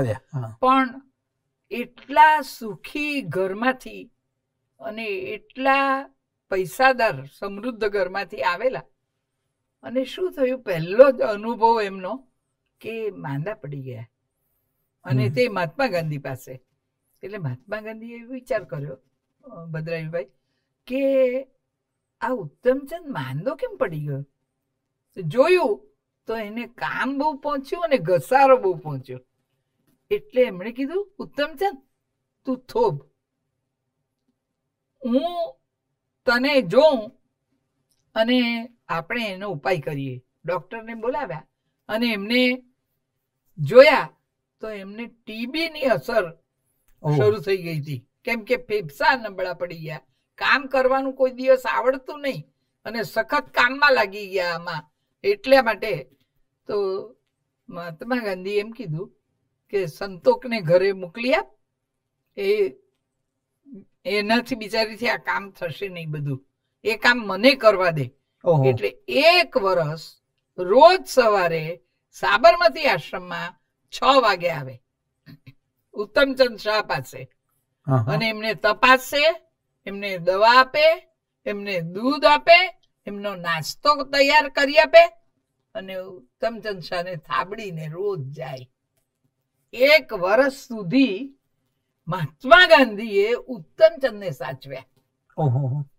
અને ઉત્તમચંદ શાહે આ માંદગીમાંથી બેઠા થવા માટે એમણે એક એ ઉપાય કર્યો મહાત્મા ગાંધીએ કે તું 1 વર્ષ હિમાલય જઈ આવ. અને સરદારને કીધું કે એની બધી વ્યવસ્થા તું કર. કૃપલાનીજીને એની જોડે મોકલ્યા, હા, આલમોડા. અને જ્યાં સ્વામી આનંદ રહેતા હતા એ જગ્યા કોસાની. હા, બહુ સુંદર જગ્યા. હા, બહુ સુંદર જગ્યા. તો ત્યાં એમને કીધું કે તું રોજ ચડ અને શાંતિથી આરામ કર. દવા માટે ડોક્ટરને કીધું ને દવા પણ ત્યારે તો રિફામ્પિસિન ટીબી માટેની દવા શોધાયેલી નહીં, પણ એમણે એવી બધી દવાઓ પણ અપાવી ને ત્યાં ખુલ્લામાં રાખ્યા. 1 વર્ષ સુધી હિમાલય ચડ્યા અને ઉતર્યા. મારી બાને પણ એમાં ટ્રેન્ડ કરી દીધી મહાત્મા ગાંધીએ, અને સ્નાતક પણ થઈ ગયા, પણ સાથે શરીર પણ સારું કરી દીધું. હિમાલય ચડવા ઉતરવાથી ફેફસા સારા થઈ ગયા અને સક્ષમ થયા. એટલે અમે લોકો શું કહેતા કે ઉત્તમચંદ શાહ, તમારા ફેફસા તો સારા કર્યા અને એમાં પ્રાણ પૂર્યો, પણ આ પ્રાણ તમારો ત્યારે જ નીકળી જવા જેવો હતો, તેને 99 વર્ષ તમને જીવડાવ્યા. એ મહાત્મા ગાંધીએ તમારામાં કેવો પ્રાણ પૂર્યો.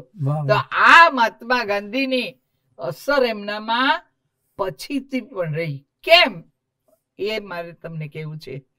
આટલો ત્યાગ કરનાર માણસ કોઈ દિવસ આજુબાજુના કાર્યકર્તાને પણ ખબર નથી પડી કે આ ઉત્તમચંદ શાહ આવી અત્યંત સમૃદ્ધ ઘરમાંથી આવે છે. અને એ પણ ખબર નથી પડવા દીધી કે ઘરવાળાએ એને ન્યાત બહાર મૂકી દીધા છે.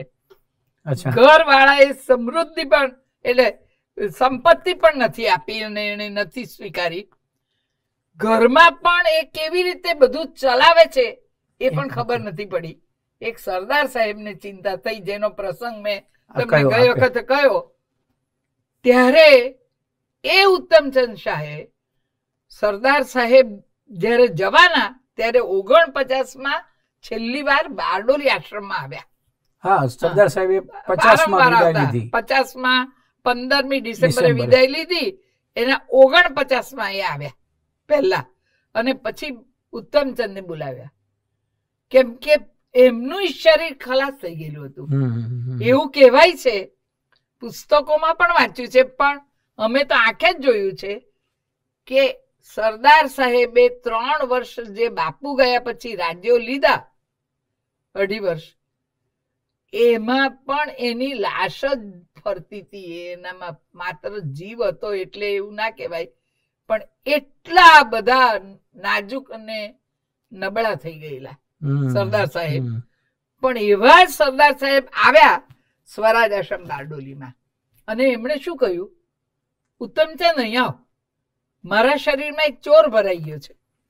હા, એ ચોર એટલે રોગ, અને મને હાર્ટ મારું નબળું થઈ ગયું છે, એટલે તું આવ અને તું એ વાત સાંભળ મારી કે આ આશ્રમ ભવિષ્યમાં ઐતિહાસિક તીર્થ સ્થળ બનશે.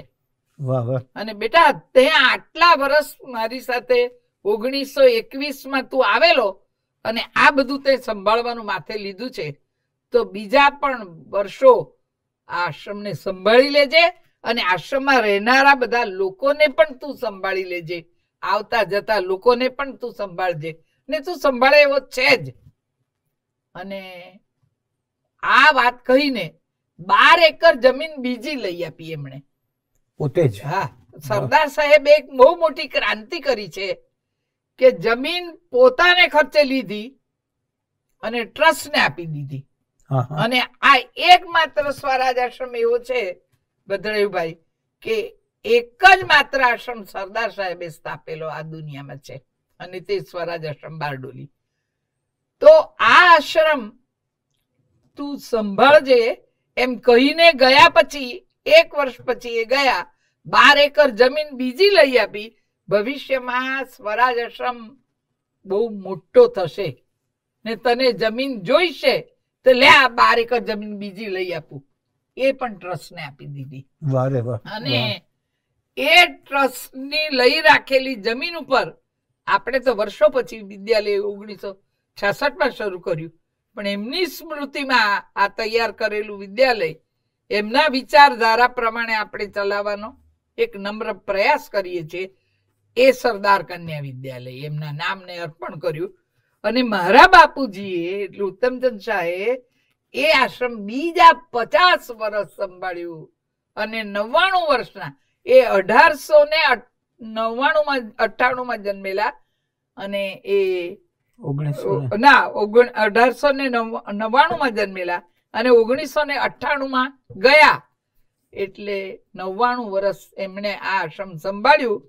80 વર્ષ તો એના જીવનના એમાં જ ધૂળની કણે કણમાં ઉત્તમચંદ શાહ વેચાઈ ગયેલા છે એમ કહીએ તોય વાંધો નહીં. એવી ત્યાગ મૂર્તિ પિતાજીને ત્યાં અમને રહેવાનું મળ્યું અને પછી ભવિષ્યમાં પણ કામ કરવાનું મળ્યું. આ તો એવું લાગે અત્યારની પેઢીને તો કે આ કોઈ દંતકથા છે, એટલા માટે કે મહાત્મા ગાંધી જેને રાષ્ટ્રપિતા આપણે કહીએ, અને એટલો બધો વ્યસ્ત વ્યક્તિએ કેટલું કર્યું, એણે કેટલું ભારત ફર્યા, કેટલા લોકોને મળ્યા, એની યાદી બનાવો તો પણ આપણને એમ થાય કે આને કેટલા બધાનું. એ મહાત્મા ગાંધી ઉત્તમચંદ શાહને કે તું સંતોકને મોકલી દે ને અહીંયા આવ, અને એ રોજ સવારે સેવા કરવા આવે, એ વ્યવસ્થા કરે અલમોડા જવાની. કારણ એને કાર્યકરની અંદર પણ એક કરુણાનો ભાવ હતો કે આ રહેવો જોઈએ. એટલે મને તો આપ જે કહો છો, સરદાર સાહેબ પણ એવા કે એને જતા પહેલા પાછું આશ્રમની ચિંતા કરી, આશ્રમ કરતા પણ સ્વતંત્રતાના સેનાનીઓ જ્યાં આવીને આરામ કરી શકે એની ચિંતા કરી. એટલે આપ અત્યારના વાત કરો છો તો મને તો આશ્ચર્ય છે, પણ ઘણી વખત એવું પણ બને કે દર્શકોને એમ થાય કે આ તો મોટી દંતકથા જેવી વાત છે. અને એની અંદર આ 1966થી આટલું વિદ્યાલય ચાલ્યું. માં આપે વિદ્યાલય વિશે, એની સ્થાપના વિશે વાત કરી, દીકરીઓના પણ પ્રસંગો કીધા, પણ મને એવું ખ્યાલ છે કે આ વિદ્યાલયના પરિસરમાં અનેક મહાનુભાવો આવ્યા છે. અને એ જે આપના જીવનમાં માનો કે પૂજ્ય શ્રી મોટાએ લગ્ન લખી આપ્યા, અને લખી આપ્યા, કરાવી આપ્યા, જીવન સંસાર ચલાવી આપ્યો.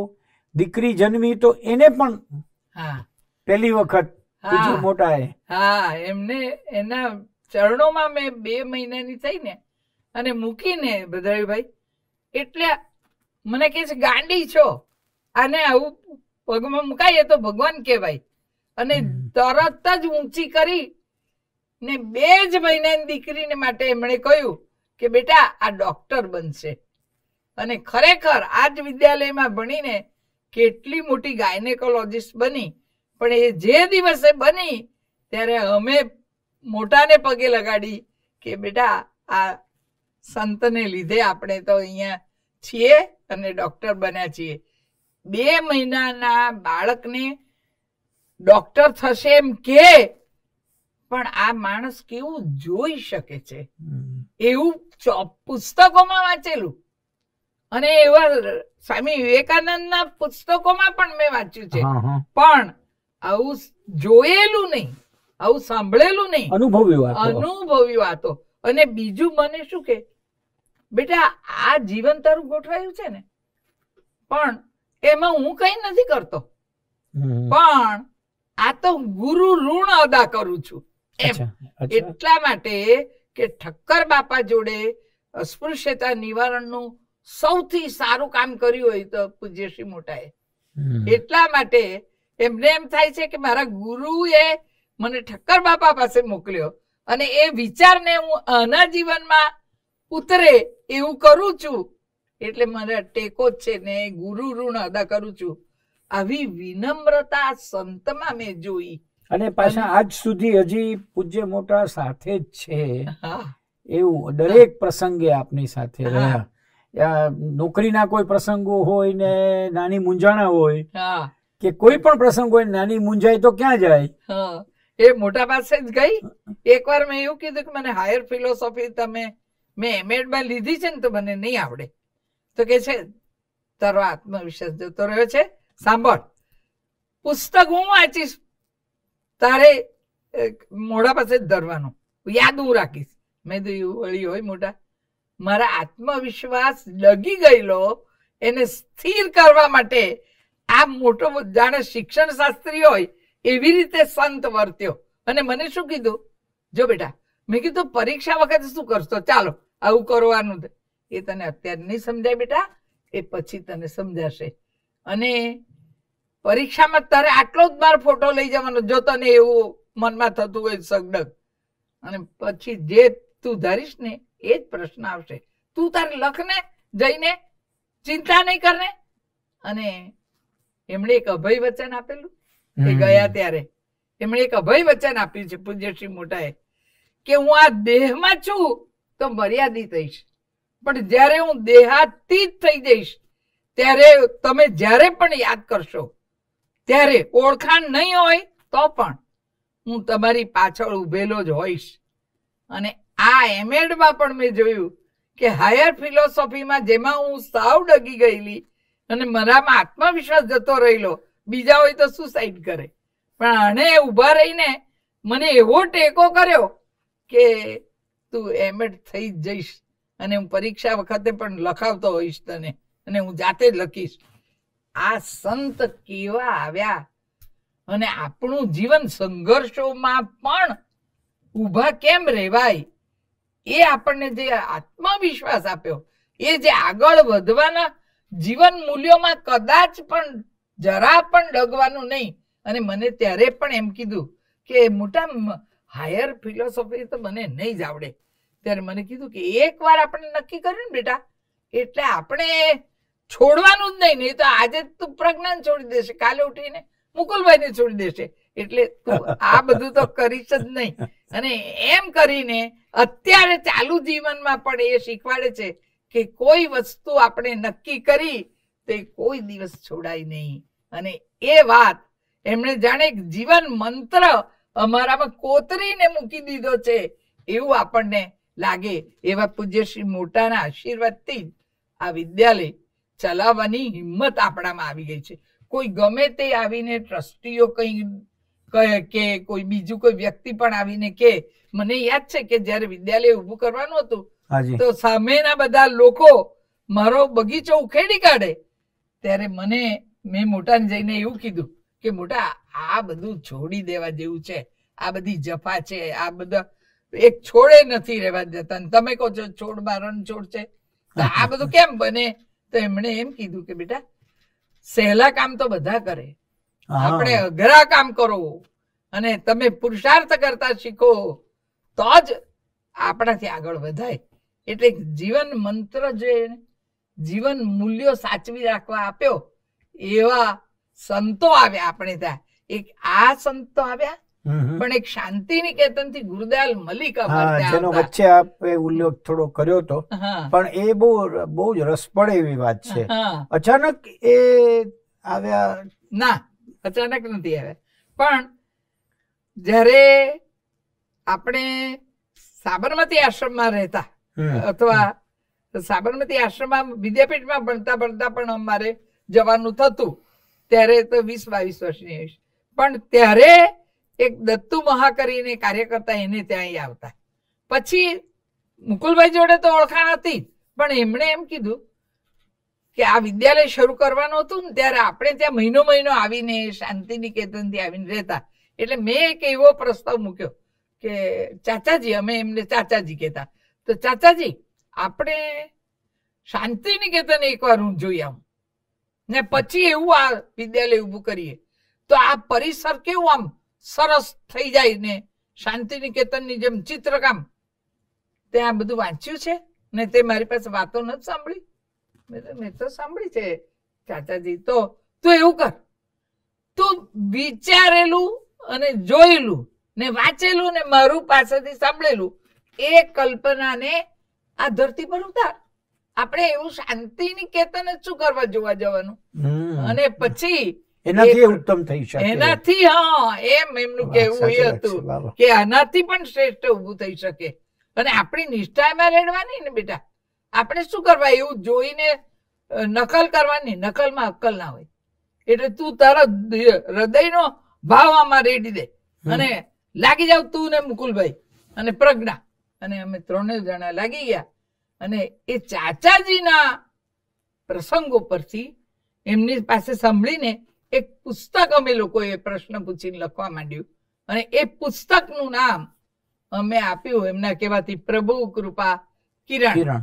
એટલે મારું જીવન, એમનું જીવન એ પ્રભુ કૃપાનું કિરણ છે એવું અમને એમના વાતો પરથી સમજાવ્યું. એ તો આપ બંને લખ્યું, મુકુલભાઈ અને બંને સાથે લખ્યું. અને બહુ અદભુત પુસ્તક છે. કદાચ ગુરુદયાલ મલિક એવું નામ ના આપો તો એક મહાન સંત અથવા ભગવાનનો માણસ કેવો હોય એનો જવાબ આ પુસ્તક આપે. એવા પ્રસંગો છે, એવા પ્રસંગો. અને બહુ જ ઉત્તમ કામમાં થયેલું છે. ઘણા વર્ષો પહેલા થયું ને? હા, ઘણા વર્ષો. 1964 કર્યું, આ 65. ઓહો. પણ અત્યારની તકે પણ વાંચનાર માણસને, કારણ કે હવે માં એવું બન્યું છે કે સમાજમાં થોડી આધ્યાત્મિકતા તરફનો ઝુકાવ આવ્યો છે. નાના નાના યુવાનો છે એ પણ વિચારવા માંડ્યા છે કે શું છે. તો એના માટે તો આ પુસ્તક ખાસ જ આપણે યાદ કરવા જેવું છે, પ્રભુ કૃપા કિરણ. અને એ મુકુલ કલારથી અને નિરંજનાબેન પાછા પ્રશ્નો પૂછાણા છે અને એના જવાબ છે. એટલે સંવાદ છે જેમ અત્યારે આપણે કરીએ છીએ એવો જ. અને તો દિવ્ય સંવાદ હતો. પણ આ ગુરુદયાલ મલિક સાથેના પ્રસંગોમાં કોઈ એક આપ અમને કહી શકો કે જેથી કરીને? એમના પ્રસંગો આપણે ત્યાં વિદ્યાલય શરૂ કરવાના ને ત્યારે આવીને મહિનો રહે અને પછી આપણને એ શીખવાડે કે આ બાળકો સાથે આપણે કેમ ના રહી શકીએ. કેમ કે ગુરુદેવ રવિન્દ્રનાથ ટાગોરે તૈયાર કરેલા અને તોફાનીમાં તોફાની બાળકો એ અત્યંત પ્રેમાળ હોવાને કારણે એમને સોંપી દેતા. અને એ લોકો જે ઉભા થતા એમાંથી મુકુલભાઈ એક પુસ્તક લખ્યું છે ગુરુદેવની આ શિક્ષણ વિશેની ફિલોસોફી, એને વિશે બહુ સરસ લખ્યું છે. અને ગાંધીજીની પણ એક આ પદ્ધતિ, એ બેવનું સમન્વય કરીને એક સુંદર પુસ્તક એમણે લખ્યું છે મુકુલભાઈએ. તો આ ગુરુદયાલ મલિક એક દિવસ દીકરીઓને હું સુવડાવતી હતી ત્યારે એની પાસે સરસ બિસ્તરો નહીં મળે એટલે મારી પાસે આવ્યા ને મને કીધું કે બચ્ચા આ એકદમ ગરીબ બચ્ચાઓ છે, તારી પાસે કામળો નથી આ ઠંડીમાં? મેં કીધું ચાચાજી એની પાસે તો કંઈ નથી અને આપણે હજી એ લાવી શક્યા નથી.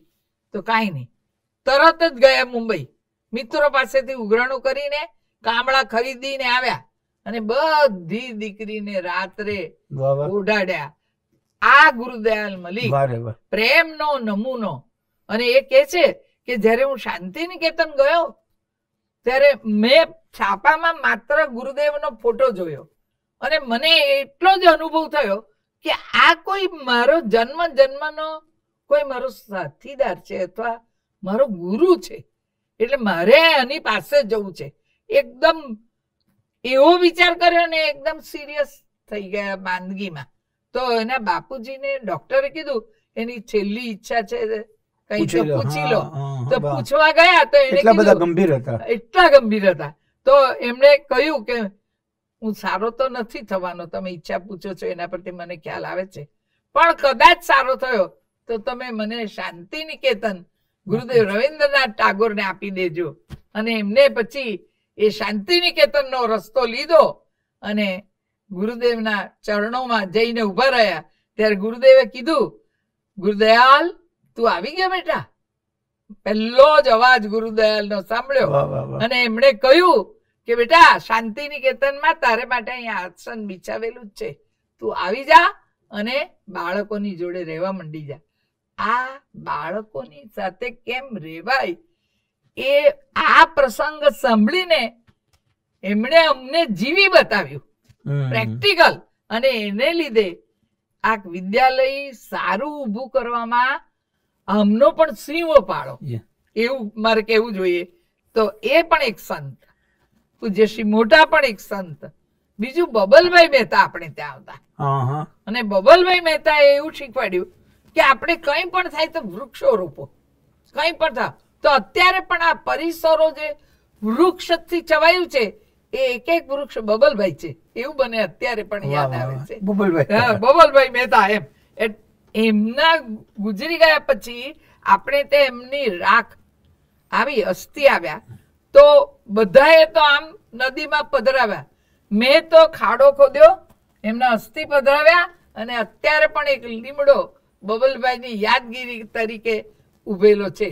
એ છોડમાં રણછોડ નહીં, પણ અહીંયા છોડમાં બબલભાઈ, એવું કરીને છોકરીઓને એક નવો સંદેશો આપણે આપ્યો છે. વચ્ચે એક સરસ શબ્દ પ્રયોગ કર્યો, એનો હું યાદ અપાવું કે બાપુએ અલમોડા ઉત્તમચંદભાઈને મોકલ્યા ત્યારે સ્વામી આનંદને કહ્યું કે તમે બધી વ્યવસ્થા કરો. તો આ સ્વામી આનંદ સાથેનો નાતો કેવી રીતે? એ જયારે હિમાલય રહ્યા ને ત્યારે સ્વામી આનંદ પણ હિમાલયમાં રહેવા માટે ગયેલા. એટલે એમણે શું કહ્યું કે બાળકોને હિમાલયના દર્શન કરાવ ને લાવ. તું હિમાલયમાં રહ્યો ને સારો થયો ને તો તું બાળકોને પણ અહીંયા લઈ આવ. અને આખા કુટુંબને લઈને પિતાજી ઉત્તમચંદ શાહ અમને હિમાલય લઈ ગયા. અને એમણે હિમાલયને સૌથી લાંબી હારમાળા જ્યાં દેખાય છે એ કોસાની પસંદ કરેલું હતું રહેવા માટે. અને ત્યાં જ બાપુએ પણ અનાસક્તિ આશ્રમ ઉભો કરેલો તે જમાનામાં. અને ત્રીજું મારા પિતાજીને એ બતાવવું હતું કે પહાડી કન્યાઓને લાવીને એક અંગ્રેજ બેન સરલાબેન કરીને, નામ પણ હિન્દુ નામ આપી દીધેલું સરલા. તો એ કેવું કામ કરે છે એ સ્વામી આનંદને મને બતાવવાનું, એટલે અમને બાળકોને બતાવવા માટેનું નક્કી કર્યું. ત્યાં એમણે જે દર્શન કરાવ્યું તો બાપુજીને તો સારા કર્યા અને સેવા કરવા માટે સક્ષમ બનાવી દીધા, અને હિમાલયના દર્શન કરીને હિમાલય જેવું દિલ બનાવડાવી દીધું. પણ અમને બાળકોને, બીજી પેઢીને પણ એમણે કેવા તૈયાર કર્યા સ્વામી આનંદે. એ સ્વામી આનંદ બારડોલી આવતા, અને ત્યાં આગળ એક પતાકડું લઈને, મારે ઘેર જમવા આવે તો એક પતાકડું લઈને જતા હતા. તો મેં કીધું, અરે સ્વામી દાદા આ તમારું પતાકડું પડી ગયું. તો મને શું કે એ સ્વામી આનંદનું નથી, એ નિંદા ગૃહ છે, એટલે આપણે નિંદા રાખવી નહીં. એટલે પડી ગયું, મારે જોઈતું જ નથી, તારે જોઈતું હોય તો કચરા પેટીમાં નાખી દે. સામાયિકો પણ કેવા નીકળે છે એની સમીક્ષા કરવાને બદલે એ જો નિંદા કરનારું ને અસત્ય ભાષણો કરનારું હોય તો આપણે એને અડવું નહીં. એવો એક સંદેશો આ સંતે કેવો આપ્યો એ અમને જોવાનું મળ્યું વિદ્યાલય ચલાવતા ચલાવતા. અને ત્યારે જ એમણે એક સુરુચિ નામની સંસ્થા ઊભી કરી, એમણે સ્વામી આનંદે અને મોહન પરીખે. અને એમણે ત્યાં એમનું પહેલું પુસ્તક છપાવ્યું, બરફ રસ્તે બદ્રીનાથ. હવે તારે જો વાંચવાની તને હિંમત હોય તો પાના કાપ્યા નથી, એ પાના કાપો અને પછી બાઇન્ડિંગ કરી જે કર્યું હોય તે કરો અને પછી તમે વાંચો. ને પછી પુસ્તક કેવું લાગ્યું તે મને કે જે તારી વાંચવાની જિજ્ઞાસા કેવી છે તેની મને ખબર પડે, માપ નીકળે. આવા સ્વામી આનંદો પણ આનંદમય વિદ્યાલયને બનાવવામાં, હિમાલય પણ એને અડધી રાત્રે ઉઠાડીને નાનીને દેખાડ્યા. એમણે એવું બતાવ્યું, લાંબી હારમાળા તો બતાવી, પણ સવારે હોય જો હિમાલયનું દર્શન કરો, 1 મહિનો રાખ્યા અમને, તો સવારે જો વર્ણન કરો જુઓ તો એ સોનાનો, કેમ કે સૂર્યપ્રકાશ. અને રાત્રે પૂનમ આવે એવો દિવસ પસંદ કર્યો અને અમને બોલાવ્યા તો રાત્રે ચાંદીનો. અને રાત્રે ઉઠીને આટલી ઉંમર વાળા પણ ઠક ઠક કરતા ઉપર આવે અને બધાને જગાડીને હિમાલયના દર્શન કરાવે. એટલું જ નહીં, એના સમાજનું દર્શન કરાવ્યું, એના સંગમનું દર્શન કરાવ્યું, નદીઓના, એના વૃક્ષોનું દર્શન કરાવ્યું, અને એનામાંથી થતી અક્ષીર દવાઓનું પણ દર્શન કરાવ્યું. અને શિક્ષણનું કામ કરવું હોય તો અન્ટુ ધીસ લાસ્ટ વાળું એ પણ વિચારને દ્રઢ કરવામાં સ્વામી આનંદે આમાં ભાગ ભજવ્યો છે કે આ વિદ્યાલય ચલાવવામાં સ્વામી આનંદ પણ ટેકો કરે છે. સાધુઓ પણ આવા આવ્યા અને આ વિદ્યાલયને ઊભું કરવામાં અને એને ચાલુ રાખવામાં 57 વર્ષે પણ આપણે કામ કરી શકીએ એવા બનાવવામાં આ સાધુઓનો પણ હાથ છે. કેમ કે આ સાધુઓ ગાંધીયન રંગે રંગાયેલા સાધુઓ, અને એટલા માટે મોટા ફિલોસોફર. બીજું, શબ્દના સ્વામી. એવું મૌલિક લખવાનું હોય તો બારડોલી આવીને લખાણ લખે ને મને કહે કે ફેશનેબલ સ્ત્રી શબ્દાર્થ આપ. હવે આપણને કેવી રીતે આવડે? મને કે એના માટે શબ્દ હું તને આપું, ફટાકડી. આવા સ્વામી આનંદ એવા સાહિત્યો રચે, એના ધરતીની આરતી તો વાંચીએ તો સાહેબ આ સ્વામી આનંદ. એટલું કહેવાય કે આજે પણ આટલા વર્ષો પછી પણ હવે તો ખૂબ સાહિત્ય લખાય છે, છપાય છે, પણ ઉત્તમ ગદ્યકારના નામ બોલો તો એમાં સ્વામી આનંદ પહેલા નંબરે આવે. આપ ખરેખર નસીબદાર છો કે આવા વ્યક્તિત્વોની સાથે રહેવા મળ્યું છે, જેના માટે અત્યારેના લોકો તો ખાલી વાંચવું જ પડે, વાંચી જ શકે, બીજું તો કઈ છે નહીં. મને એ વાતનો પણ ખ્યાલ છે કે આ બધા સહજતાથી બારડોલી આવ્યા અને સરદાર કન્યા વિદ્યાલયમાં રહ્યા. આટલી જ સહજતાથી પૂજ્ય મોરારીબાપુ પણ આપ સૌના જીવનની અંદર પ્રવેશ્યા. અલબત્ત બાપુ માટે તો એ જેટલું આ બધા મહાન લોકો માટે કોઈ વિશેષ નથી હોતું, પણ તો પણ જે અન્ય લોકોને ન મળે એવું સાનિધ્ય કેવી રીતે પ્રાપ્ત થયું? એમાં શું થયું, એક હોસ્પિટલ બંધાઈ સરદાર સાહેબના સ્મરણમાં બારડોલીમાં. એને પૈસા ખૂટ્યા કરે એટલે આ લોકોની એની સમિતિ એમની પાસે બાપુ પાસે પહોંચી, મોરારી બાપુ પાસે, ને કીધું કે અહીંયા એક કથા કરો જેથી સમાજ જો દાન આપે તો સરદાર સાહેબની આરોગ્ય સેવાઓ માટેનું એક સ્વપ્ન હતું એમને, તો તમે અહીંયા ઊભું સરખું કરી શકાય. તો એને માટે એક કથા એમને આપી. ત્યારે સૌથી પહેલો પરિચય, એમ તો આપણે ત્યાં એમના જીવન વિશે, એમના રામાયણ વિશે પુસ્તક મુકુલભાઈ લખેલા જ હતા ત્યારે, પણ મળી આવતા ને પરિચય કઈ નહીં હતો. પણ ત્યાં 9 દિવસ આશ્રમમાં રહ્યા બાપુ, અને સરદારના બંગલામાં જ રહ્યા. અને એમણે કીધું કે મારી માટે ઝૂંપડી બાંધવાનું ખર્ચ તમે લોકો નહીં કરતા, અને જે કંઈ હું ત્યાં 9 દિવસ રહું અને કથા કરું એના જે કંઈ પૈસા થાય એ સરદાર સ્મારક હોસ્પિટલને આપી દેજો. એટલે આપણે એમાં ઓળખાણ બાપુની આ કથાથી થઈ. પણ એમણે એમ જોયું કે આ અહીંયા લોકો જે રહે છે અને આ વિદ્યાલય જે ચાલે છે એ એમના જ આશીર્વાદથી પણ સરસ ચાલતું રહ્યું. એટલે એમને એવો વિચાર આવ્યો, ક્રાંતિકારી વિચાર. એમણે કહ્યું કે પાયખાના માટે મારે આ કથા કરવી છે. હા, એ સમયમાં, હા, તે 2005માં એમણે કીધું કે મારે પાયખાના માટે કથા કરવી છે, અને દાન મળે ને તો સમાજમાં દરેક ઘરોએ જે લોકો વાપરતા જ નથી તે પાયખાનામાં રહે. એટલે શૌચાલયની વાત તો બહુ મોડી આવી આપણા મનમાં. એ બાપુએ 2005માં શૌચાલય માટે કથા રમણભાઈના, હા, એટલે રમણભાઈ પાઠક એ બહુ ક્રાંતિકારી ફિલોસોફર હતા, બરાબર ને? હા, રેશનાલિસ્ટ કહેવાતા. તે રેશનાલિસ્ટ ના માનમાં આ પાયખાનાની એમણે, અને એને આમ વ્યંગમાં કેમ હસતા હસતા કઈ નાખ્યું, કથા કરવી છે તો તમે કરો પાયખાના માટે. તો બાપુએ કરી પણ કહ્યું તો વ્યંગમાં, પણ એમણે સત્ય કરી બતાવ્યું આ કથાથી. અને કથા કોઈ આવી કરે? કોઈ કરે નહીં.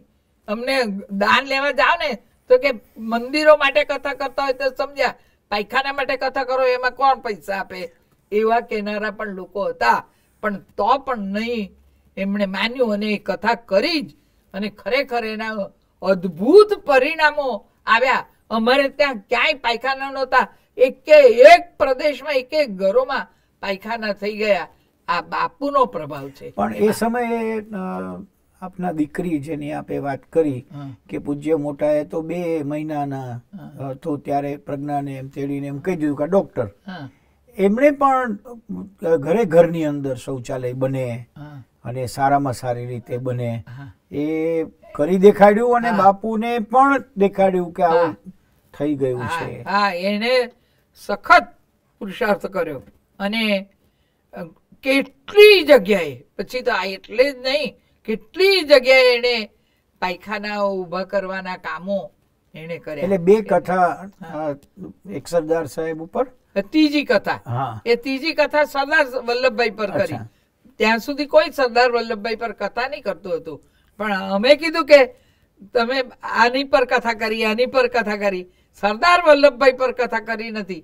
તો બાપુએ કીધું ચાલો કથા કરી આપણે. અને તમારા જેવા બધા કેટલાય વિદ્વાનો આવ્યા અને સરદાર સાહેબ પર એક વિદ્વાન વ્યક્તિ બોલ્યા અને આ કથા પૂર્ણ કરેલી.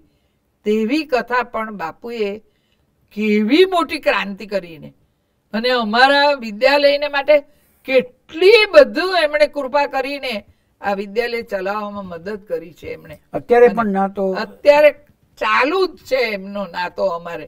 અને અત્યારે પણ એટલી બધી એ મદદ કરે છે, છતાં કોઈને પણ કહેતા નથી. અને એ એમનું સંતપણું મને એમ છે કે સરદાર સંગોષ્ઠીનો વિચાર પણ એમણે ઝીલી લીધો અને એમણે કહ્યું કે હું શક્ય બને ત્યાં સુધી આવીશ જ. હા, શક્ય નહીં. 15મી ડિસેમ્બર સરદાર સાહેબનો મૃત્યુ દિવસ હું મારા લિસ્ટમાં ખાલી રહે છે ને રહેશે એવું કરીશ અને હું તે દિવસે જો શક્ય હશે તો હું જરૂર આવીશ અને આવીશ જ એમ. એટલું બધું. અને આ જે ત્રીજી સરદાર સાહેબની કથા કરી એમાં પણ એક એમનો એ વિચાર છે કે એ ભાષણ માટે સરદાર સંગોષ્ઠીને એટલે એને માટે સરદારના કઈ વિચાર માટે આવી નહીં શકેલા. એ તે સરદાર સંગોષ્ઠીનો વિચાર માટે આવી નહીં શકેલા. ત્યારે એમણે કહેલું કે તો પછી હું આ એક દિવસ નથી આવી શક્યો તો મિત્રો હું તમને એક આખી કથા આપી દઉં છું, ચાલો એને બદલે.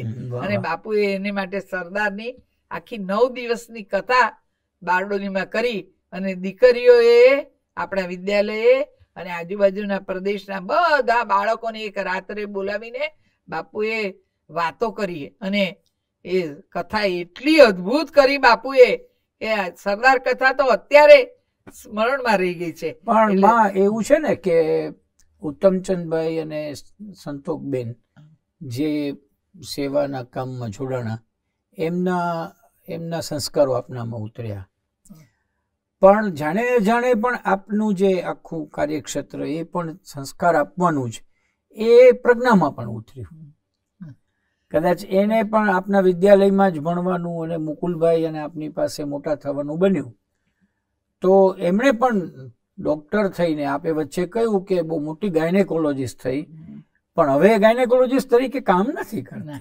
ગાયનેકોલોજીસ્ટ નું નહીં પણ આરોગ્યનું તો બહુ જ કામ કરે છે. બીજું એટલે પ્રોફેશનલી એ નથી હવે, એ તો બધું મુક્ત થઈ ગયું એમાંથી. તો એને કીધું કે 12 વર્ષમાં બહુ કામ કર્યું, હવે મને એ કામ એટલામાં અમારે નથી કરવું.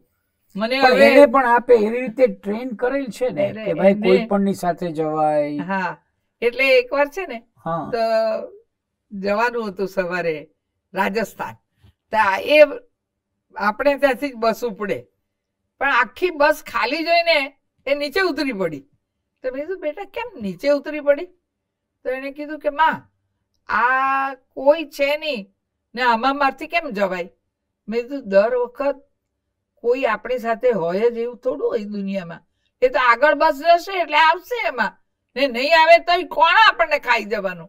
તું તારે જા ને ઉતરી નહીં પડાય. આજે ઉતરી પડે તો કાલે ઉઠીને કઈ નહીં કામ મદદ કરનાર હોય તો તું તો કામ છોડી દેશે. મેં નહીં ચડો. અને પછી એને રાજસ્થાન મોકલેલી. એટલે આવી રીતે પોતે જ તૈયાર થઈ ગઈ છે. પણ એનામાં એ પડેલું, કારણ કે એને ચપ્પલ વગરના લોકોને જોયા. હા જોયા. અને ગાંધી મેળો ભર્યો ને આપણે હમણાં, સરદાર કન્યા વિદ્યાલયના બાળકોને એને પ્રજ્ઞાને એના મિત્રોની મદદથી, ત્યારે એક કોલેજમાં આપણે આ વખત ગાંધી મેળો કર્યો.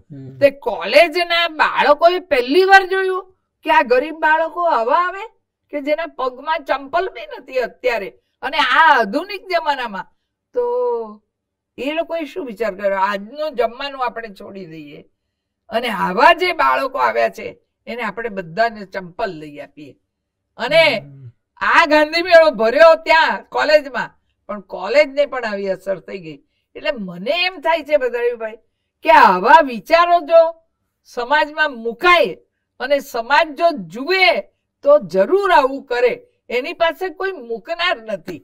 નહીં તો આ ક્રાંતિ સમાજમાં થાય અને થાય જ. એવા આ સંતોના પગલાથી અને આવા મહાન માણસોની નમ્રતાથી, એ લોકોના જીવન મૂલ્યો માટે ફના થઈ જતા આપણે જોઈએ છે, ત્યારે આપણને એમ થાય કે આ વિચારો આપણે સમાજમાં કોઈ પણ હિસાબે રોપવા જોઈએ. અને આ ડિઝાસ્ટરમાં પણ પ્રજ્ઞા જાય. અને દાખલા તરીકે કેદારનાથ ધોવાઈ ગયું તો 4 વર્ષ એને કામ કર્યું અને ઘેરાઈ ગયેલા લોકોને રેસ્ક્યુ એની મદદથી એને આ બાજુ ધરતી પર આ બાજુ મેદાનોમાં મોકલી આપ્યા અને બચાવ્યા. અને એ લોકોને ધંધો આપ્યો, બહેનોને સીવણ વર્ગ ચલાવ્યા, પછી એ લોકોને 138 જોડાને પરણાવી આપ્યા કે જે બધા વહી ગયેલા, કોઈ એનું હતું નહીં. તો આ વિચાર એ જો સમાજ પાસે મૂકે તો આગલી પેઢીને જોવાનું મળે, આવું જીવવાનું મળે. અને આપણે ત્યાં આવતી દીકરીઓ પણ જાણે અજાણે પણ આ બોધ લઈ લે. અત્યારના સરદાર કન્યા વિદ્યાલયમાં પણ પ્રજ્ઞાનો ઘણો બધો ફાળો, બહુ મોટો ફાળો છે. અત્યારે આપણે ત્યાં જે ગરીબ વાલીઓ જે દીકરીઓ આવે છે તેના ગામમાં હાઈસ્કૂલ ના હોય, 5-7 માઇલના એરિયામાં, કિલોમીટરમાં, તો તેવી જ દીકરીઓને આપણે લેવાનું નક્કી કર્યું છે. અને 57 વર્ષથી એવી જ દીકરીઓ અહીંયા આવીને ભણીને જાય છે સમાજમાં.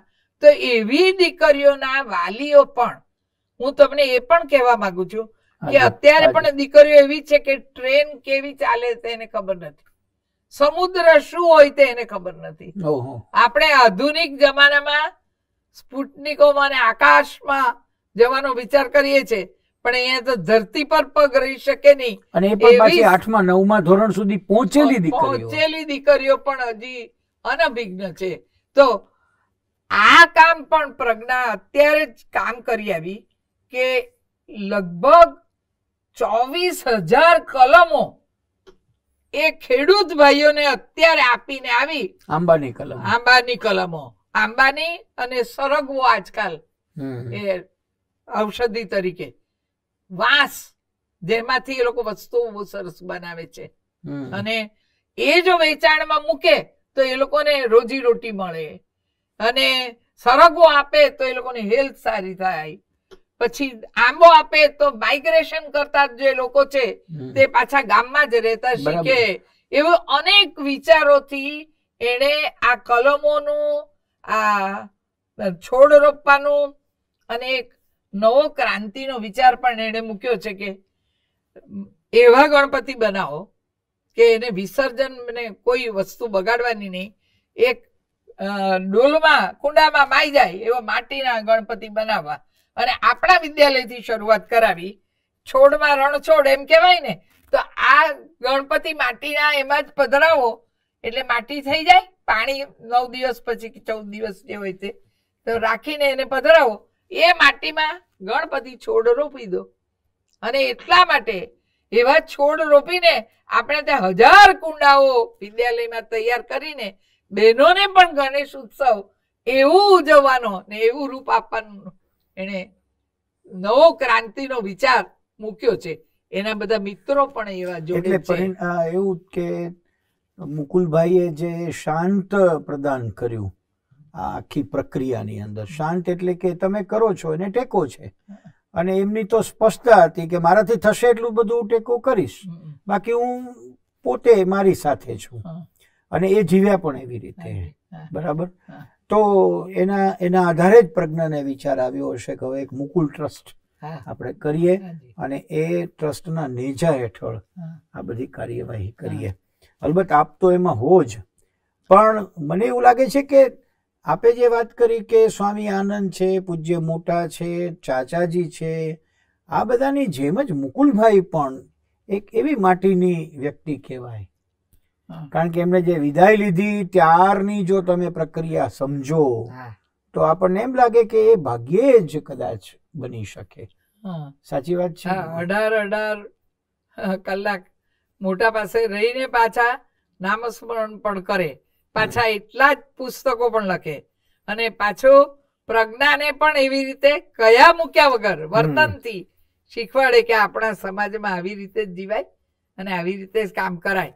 એટલે પ્રજ્ઞા અત્યારે પણ પૂર્વાંચલમાં જઈને એના ચાના બગીચાના મજૂરો તે એટલા બધા ગરીબ ને એટલા બધા હેલ્થની બાબતમાં બિચારાને બેદરકાર રહે, તો એને જઈને આરોગ્યનું શિક્ષણ અને આરોગ્યની મદદ કરી, અને કેટલાય મજૂરોને એણે અત્યારે પણ મદદ કરી છે. એવી રીતે કાશ્મીરમાં જઈને પણ બધી લડાઈ કરનારા લોકોની વચ્ચે પહેલી વાર ગઈ અને બેન ડોક્ટર તરીકે પહેલી ગઈ, અને એ લોકોને કહ્યું કે આવી રીતે આપણે ઝઘડા ના કરાય, આપણે સાથે રહેવું જોઈએ બધાએ, અને એ જીવીને બતાવ્યું, અને એ ડોક્ટરની બધી ટોળી ગઈ. એવી રીતે કચ્છમાં પણ જે ધરતીકંપ થયેલો ત્યારે ત્યાંય વરસ કામ કર્યું અને બધાને ઊભા કરી આપ્યા. એમ જ્યાં જ્યાં ડિઝાસ્ટર, જ્યાં જ્યાં આવા પ્રસંગો બને ત્યાં એને જવાની હવે એક સ્વભાવ થઈ ગયો છે.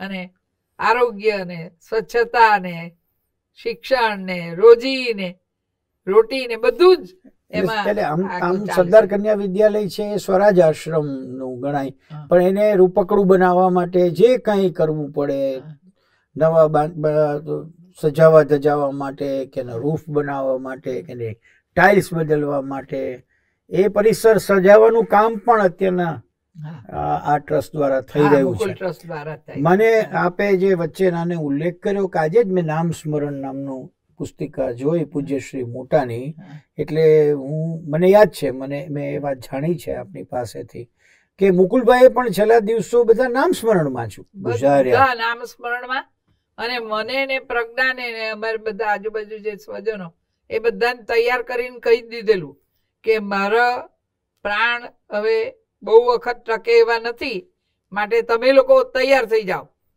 અને હું હોઉં કે નહીં હોઉં એની ખબર પણ નહીં પડવી જોઈએ, એવી રીતે મને તો કીધું કે શોક કરવાનો જ નહીં અને આપણે કામ આગળ ચલાવવાનું જ. એટલે અમે પણ એવું જ શીખીને રાખ્યું છે.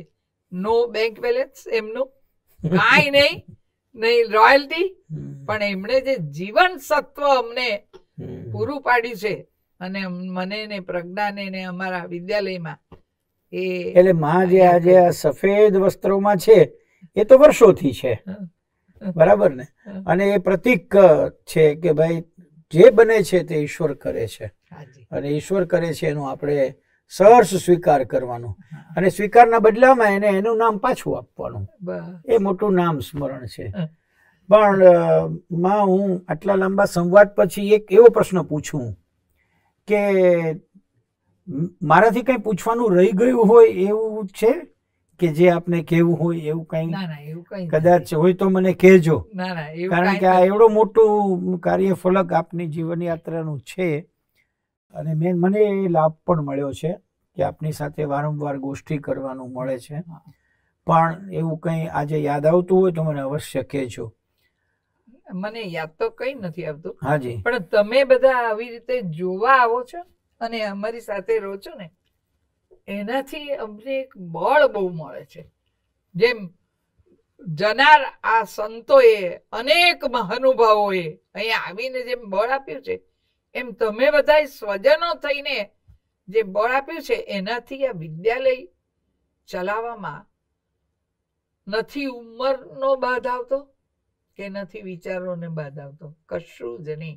એક એક જ વસ્તુ છે કે આપણે આ વસ્તુ સરસ વિદ્યાલય ચલાવવું અને સમર્પિત રહેવું, અને એમાં કંઈ ફેરફાર કરવો પડે તો આધુનિક વિચારોને પણ એમાં મદદરૂપ કરીને થઈને પણ આપણે એમાં ફેરફાર કરવો હોય તો કરવો, પણ આપણા જીવનના ધ્યેયો અને મૂલ્યોને એમાં બદલી કાઢવા નહીં, અને આગળ ને આગળ પ્રગતિને પંથે જવું. એવું આ લોકો પાસેથી ને તમારી પાસેથી અમે બહુ બળ મેળવીને શીખ્યા છીએ, એવું મારે આજે તો કહેવું છે તમને. 1939 થી 2021 એટલે 82 વર્ષની યાત્રા થઈ છે, અને હજુ કોઈ માને નહીં કે 82 વર્ષ છે, પણ આ કામ અવિરત ચાલતું રહે તો માની એવી શું ઈચ્છા છે કે હજી એક કામ કરવું હોય તો એ કયું કામ કરવામાં ઈચ્છા છે? ના હું ઈચ્છા મુક્તિમાં માનું છું એમ. એટલે મને ઈચ્છાઓ તો કાંઈ જ નથી, પણ મારે ભાગે આવેલું કામ એ મારે ઠેઠ સુધી પણ એટલી જ નિષ્ઠાથી કર્યા કરવું, એવું હું માનું છું. અને એ જ મને ઈચ્છા છે કે ભગવાન મને નરવી રાખે અને પરમાત્મા મને એની કૃપા અને આશીર્વાદ આપે. આ સંતો અને જે બધા વિદ્યાલયોમાં ફરી ગયા અને જેણે આ વિદ્યાલય સારું રાખવામાં મને મદદ કરી છે, એ બધાનો મને ટેકો મળ્યા જ કરે અને હું સરખી રહું ને કામ કર્યા કરું. એ છે. મને આપની સાથે ઘણું રહ્યા પછી એક પ્રશ્ન મૂંઝવ્યા કરતો હોય છે, બહુ સાચું કહું, કે આવડી ઉંમરે પણ સવારના 5 વાગ્યાથી આ પરિસરની અંદર ખુલ્લા પગે ઘૂમતી વ્યક્તિ તરીકે, અને રાત્રે 10:30 થયા હોય ને આપણે કહીએ કે હવે તો સૂઈ જાવ છો ને, તો કે ના ના હજી તો દીકરીઓને દૂધ પાવાનું બાકી છે.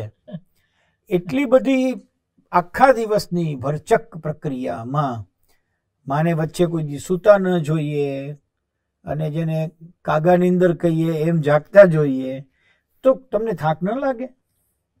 એમાં કારણ એ છે કે આ બાળકો એવા પ્રદેશમાંથી આવે છે ભદ્રાયુભાઈ, અને એનું કામ એટલું બધું કરવાનું બાકી છે, અને બીજા બધા જો આ કામ નહીં કરતા હોય તો આપણે તો એ કામ પ્રેમથી કરવું જ જોઈએ. અને એ વિચાર મને એમ થાય છે કે થાક તો આપતો જ નથી, પણ મને એમ જ થાય છે કે 4:30 વાગે ઉઠી જઈએ અને આ બચ્ચાઓનું શું કામ બાકી છે એ આપણે પૂરું કરતા જઈએ, અને એને કેમ આગળ વધે એ અટકી ના પડે બચ્ચાઓ. એટલે મેં અત્યારે પણ બાળકોને એ જ કહ્યું છે કે અહીંયા 2-3 વર્ષ ભણીને જાઓ કઈ વાંધો નહીં, પણ પછી પણ 24 કલાક આ બારણા તમારે માટે ઉઘાડા જ છે. એટલે તમારે કંઈ પણ મુશ્કેલી હોય તો તમારે બારણું ખખડાવવું અને મને ઉઠાડીને કહેવું કે માં આ કામ મારું નથી થયું ને હું આ મુશ્કેલીમાં છું. તો મને યાદ છે કે મારી એક દીકરીને પોરબંદરમાં પરીક્ષા આપવાની હતી ને એણે કીધું કે તને પૈસા નથી તે ભર્યા એટલે હું તને કાલે પરીક્ષામાં નહીં બેસવા દઉં. તો રાત્રે પૂનાભાઈને બેસાડીને સવાર થતા એને પૈસા પહોંચાડીને આચાર્યને પહોંચતા કરીને કીધું ભાઈ મારી દીકરીને પરીક્ષા આપવા દેજો, અને એ સરસ રીતે પાસ થઈને અત્યારે પંચમહાલના ગામડામાં કામ કરે છે મેઘા કરીને. તો એવી રીતે અનેક છોકરીઓને એમ કહ્યું છે કે તમે અહીંયાથી ભણીને જાઓ છો પણ આ તમારા માટે આ બંધ નથી થઈ જતા દ્વાર, 24 કલાક તમારે માટે ખુલ્લા જ છે. અને એ મને સુવા માટે કહે છે ને એ જ મને સુવા નથી દેતા વિચારો, અને એમ જ કહે છે કે તું જાગ અને આ કામ કર. એટલે આ દીકરીઓની પરિસ્થિતિ મને હંમેશા જગાડે છે. મને એમ છે કે એને ભણાવીને ટકા આવે કે સફળ થાય એની બદલે એને ઘડવાનું કામ, કારણ કે આપને ખ્યાલ છે કે સવારે ઉઠે ત્યારથી લઈને સુવે ત્યાં સુધીની દરેક પ્રક્રિયા એને થોડી શીખવવી પડતી હોય છે. વિનોબા ભાવે આવેલા ને ભદ્રાયુભાઈ ત્યારે એક પ્રશ્ન પૂછેલો અમે લોકોએ કે આ કાચા વિદ્યાર્થીઓને શું કરવું વિનોબા? તો બાબાએ કહેલું કે આપણે એક દોડ કરીએ તો દોડનારા દોડી જાય, સાથે દોડનારા પણ દોડી જાય, પણ પેલા પાછળ રહી ગયેલા ને એને સ્પર્ધાનું તત્વ આપણે કાઢી નાખીને આપણા મનમાંથી એને પાછળ જે રહી ગયો એને લેવાનું. પછી બીજું જ ઉદાહરણ આપ્યું કે કોઈ અપંગ બાળક હોય તો માં કેવી વાંકી વળીને એને ઉંચકીને ઉપર લે, એમ સમાજમાં જે કોઈ પાછળ રહી ગયા છે અને જે કોઈ શિક્ષિત નથી થઈ શકતા, જે એકદમ ગરીબ છે, એ બધાને વાંકા વળીને જેમ ઊંચે લેવાય અને ઊભા રહીને પાછળ રહી ગયેલા માટે ઊભા રહેવાય, એ સૂત્રને આપણે જીવન સૂત્ર બનાવી દીધું છે. કારણ કે વાળ કેમ ધોવા કે બધું જ, નહાવાનું પણ નહીં આવડે એને નવડાવવું પડે, એને કપડાં ધોતા નહીં આવડે કપડાં ધોતા, જમવાનું કેમ એ પણ નહીં આવડે. ભદ્રયુભાઈ, હું એને ઘેર જાઉં વાલી સંપર્કમાં તો એને ઘેર આટલીક જ જુવારનો લોટ હોય, એ ખૂબ બધું પ્રવાહી બનાવી દે, મીઠું નાખે, અને તે દિવસે ઘરમાં અનાજ નહીં હોય તો એ પીને પેટ ભરે. પણ એનાથી શું થાય છે? નરિશમેન્ટ કાંઈ નહીં, પેટ ભરાય પણ નરિશમેન્ટ કંઈ નહીં હોય. ત્યારે પેલી મારી ઊંઘ ઉડી જાય છે એ જોઈને કે ભાઈ મારે આ બચ્ચાઓને ખવડાવવાનું છે, આ બચ્ચાઓને સમાજમાં જઈને ખવડાવવાનું છે. અને એમ કરીને ઘરે જાઉં, એને અનાજ પૂરું પાડું અને બધી જ દીકરીઓને જોડે લઈ જાઉં ને સમાજમાં ક્યાં ક્યાં એવું છે એ પ્રજ્ઞાના દ્વારા બધું જ કરી કાઢીએ અને કોઈ ભૂખું સુવે નહીં એવો પ્રયત્ન કરીએ. લોકો પાસે તો પરિસ્થિતિ એવી હોય ને કે રોજનું કમાવાનું ને રોજનું ખાવાનું એવું જ હોય. એમાં જ્યારે કોઈક વાર ન કમાવાય તો તેથી નહીં પણ ખાવાનું. હા, કોવિડમાં એવું જ થયું છે કે રોજી રોટી નહીં, જવાય ક્યાંય નહીં. તો એવા બધા ઘરોમાં આપણે 24,000 કુટુંબોને પ્રજ્ઞાએ બધે ગામડે ગામડે કીટ પહોંચાડી છે અને એ લોકો જીવતા રહે, ખાઈ શકે એવું. ઘણી દીકરીઓ તો વેકેશનમાં પણ ન જતી હોય. હા, ના, એને જવા માટે ભાડું નહીં હોય એટલે ભાડું આપીએ તો ઘરે જાય, પણ માઇગ્રેશન કરીને મા બાપ ગયેલા હોય, આખી રજા ઘરે રહીને કરે શું? એટલે ઘરે આપણે ત્યાં જ રહે અને આપણે ત્યાં જ ખાઈ પીએ ને મા બાપ જ્યારે આવે ત્યારે મળી જાય ને મા બાપ પાસે ત્યારે પણ પૈસા નહીં હોય તો આપણે મુકુલ ટ્રસ્ટ દ્વારા પૈસા થોડા આપી દેવાના, જેથી બિચારા જીવતા તો રહે. હા, અને મા બાપે પણ મજબૂરીમાં ભૂખ ન લાગે એવા એને વસ્તુઓ ખવડાવીને. હા, એટલે એ લોકો શું કરે છે, એવો કંદ જંગલમાંથી લાવે અને એને પાણી કાઢી નાખે અને પછી આપણે કે કેમ આજે આવો કંદ, માણીઓ કંદ લાવ્યા, તો શું કે એને મીઠું નાખીને ખાઈને સૂઈ જઈશું તો સાંજે તો જમવા માટે કઈ છે નહીં એટલે ઊંઘ આવી જશે ને બેન. એટલે ભયંકર ગરીબાઈનું દર્શન આજે પણ આપણે કરીએ છીએ. એવામાંથી આ બચ્ચાઓ આવે એટલે આપણી ઊંઘ ઉડી જાય છે. એ તમને મારે તો કહેવું. માં બહુ જ કરુણામયી એવું આપના પૂર્ણ જીવન ના કેટલાક અંશો અમે અહીંયા લઈ શક્યા છીએ આ સંવાદમાં. મને ખ્યાલ છે કે આપનું કામ જ એવું છે કે એને હું આભાર એવો શબ્દ માનું તો એ ત્રાજવામાં ક્યાંય દેખાય નહીં. એટલે હું એમ અહોભાવ વ્યક્ત કરું ને અહોભાવ કરતાં પણ પ્રાર્થના કરીએ કે જે છેલ્લો આપે એક વાક્ય કહ્યું કે આવીને આવી નરવી રાખે, આ નરવા રાખવાની. અને હું એમ પણ કહું કે જે સંતો, જે ચેતનાઓએ આપના જીવનમાં એટલું મોટું પ્રદાન કર્યું છે ને, તર આમ તમે ચક્ર વિચારો કે આખી યાત્રા વિચારો તો વિદ્યાપીઠથી વિદ્યાપીઠ, આશ્રમથી આશ્રમ, ક્યાંથી ક્યાં, અને પાછા છેક છેવાડાના લોકોમાં જઈને પદયાત્રા કરી હોય, એના માટેનું કામ પાછું અત્યારના કરવાનું આવ્યું હોય. આવી બધી અનુકૂળતા જે ઈશ્વરે કરી એવી જ અનુકૂળતા કરતા રહે. 82 વર્ષના માં 125 વર્ષના થાય અને આ દીકરીઓને આ જ રીતે સુંદર મજાના જીવન માટે ઘડતા રહે એવી હું ઈશ્વરને પ્રાર્થના કરું. આપણે પૂજ્ય મોટાને જ કહીએ કે પૂજ્ય મોટાએ કહ્યું હતું કે મને યાદ કરજે, હું પેપર લખીશ.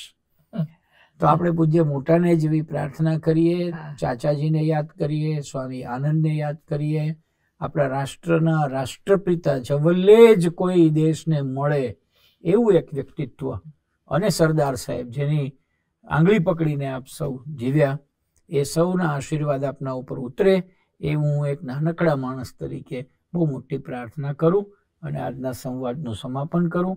આપને અમારા પ્રણામ. અને આપ આજે અહીંયા પધાર્યા એટલે અમને તો આનંદ છે.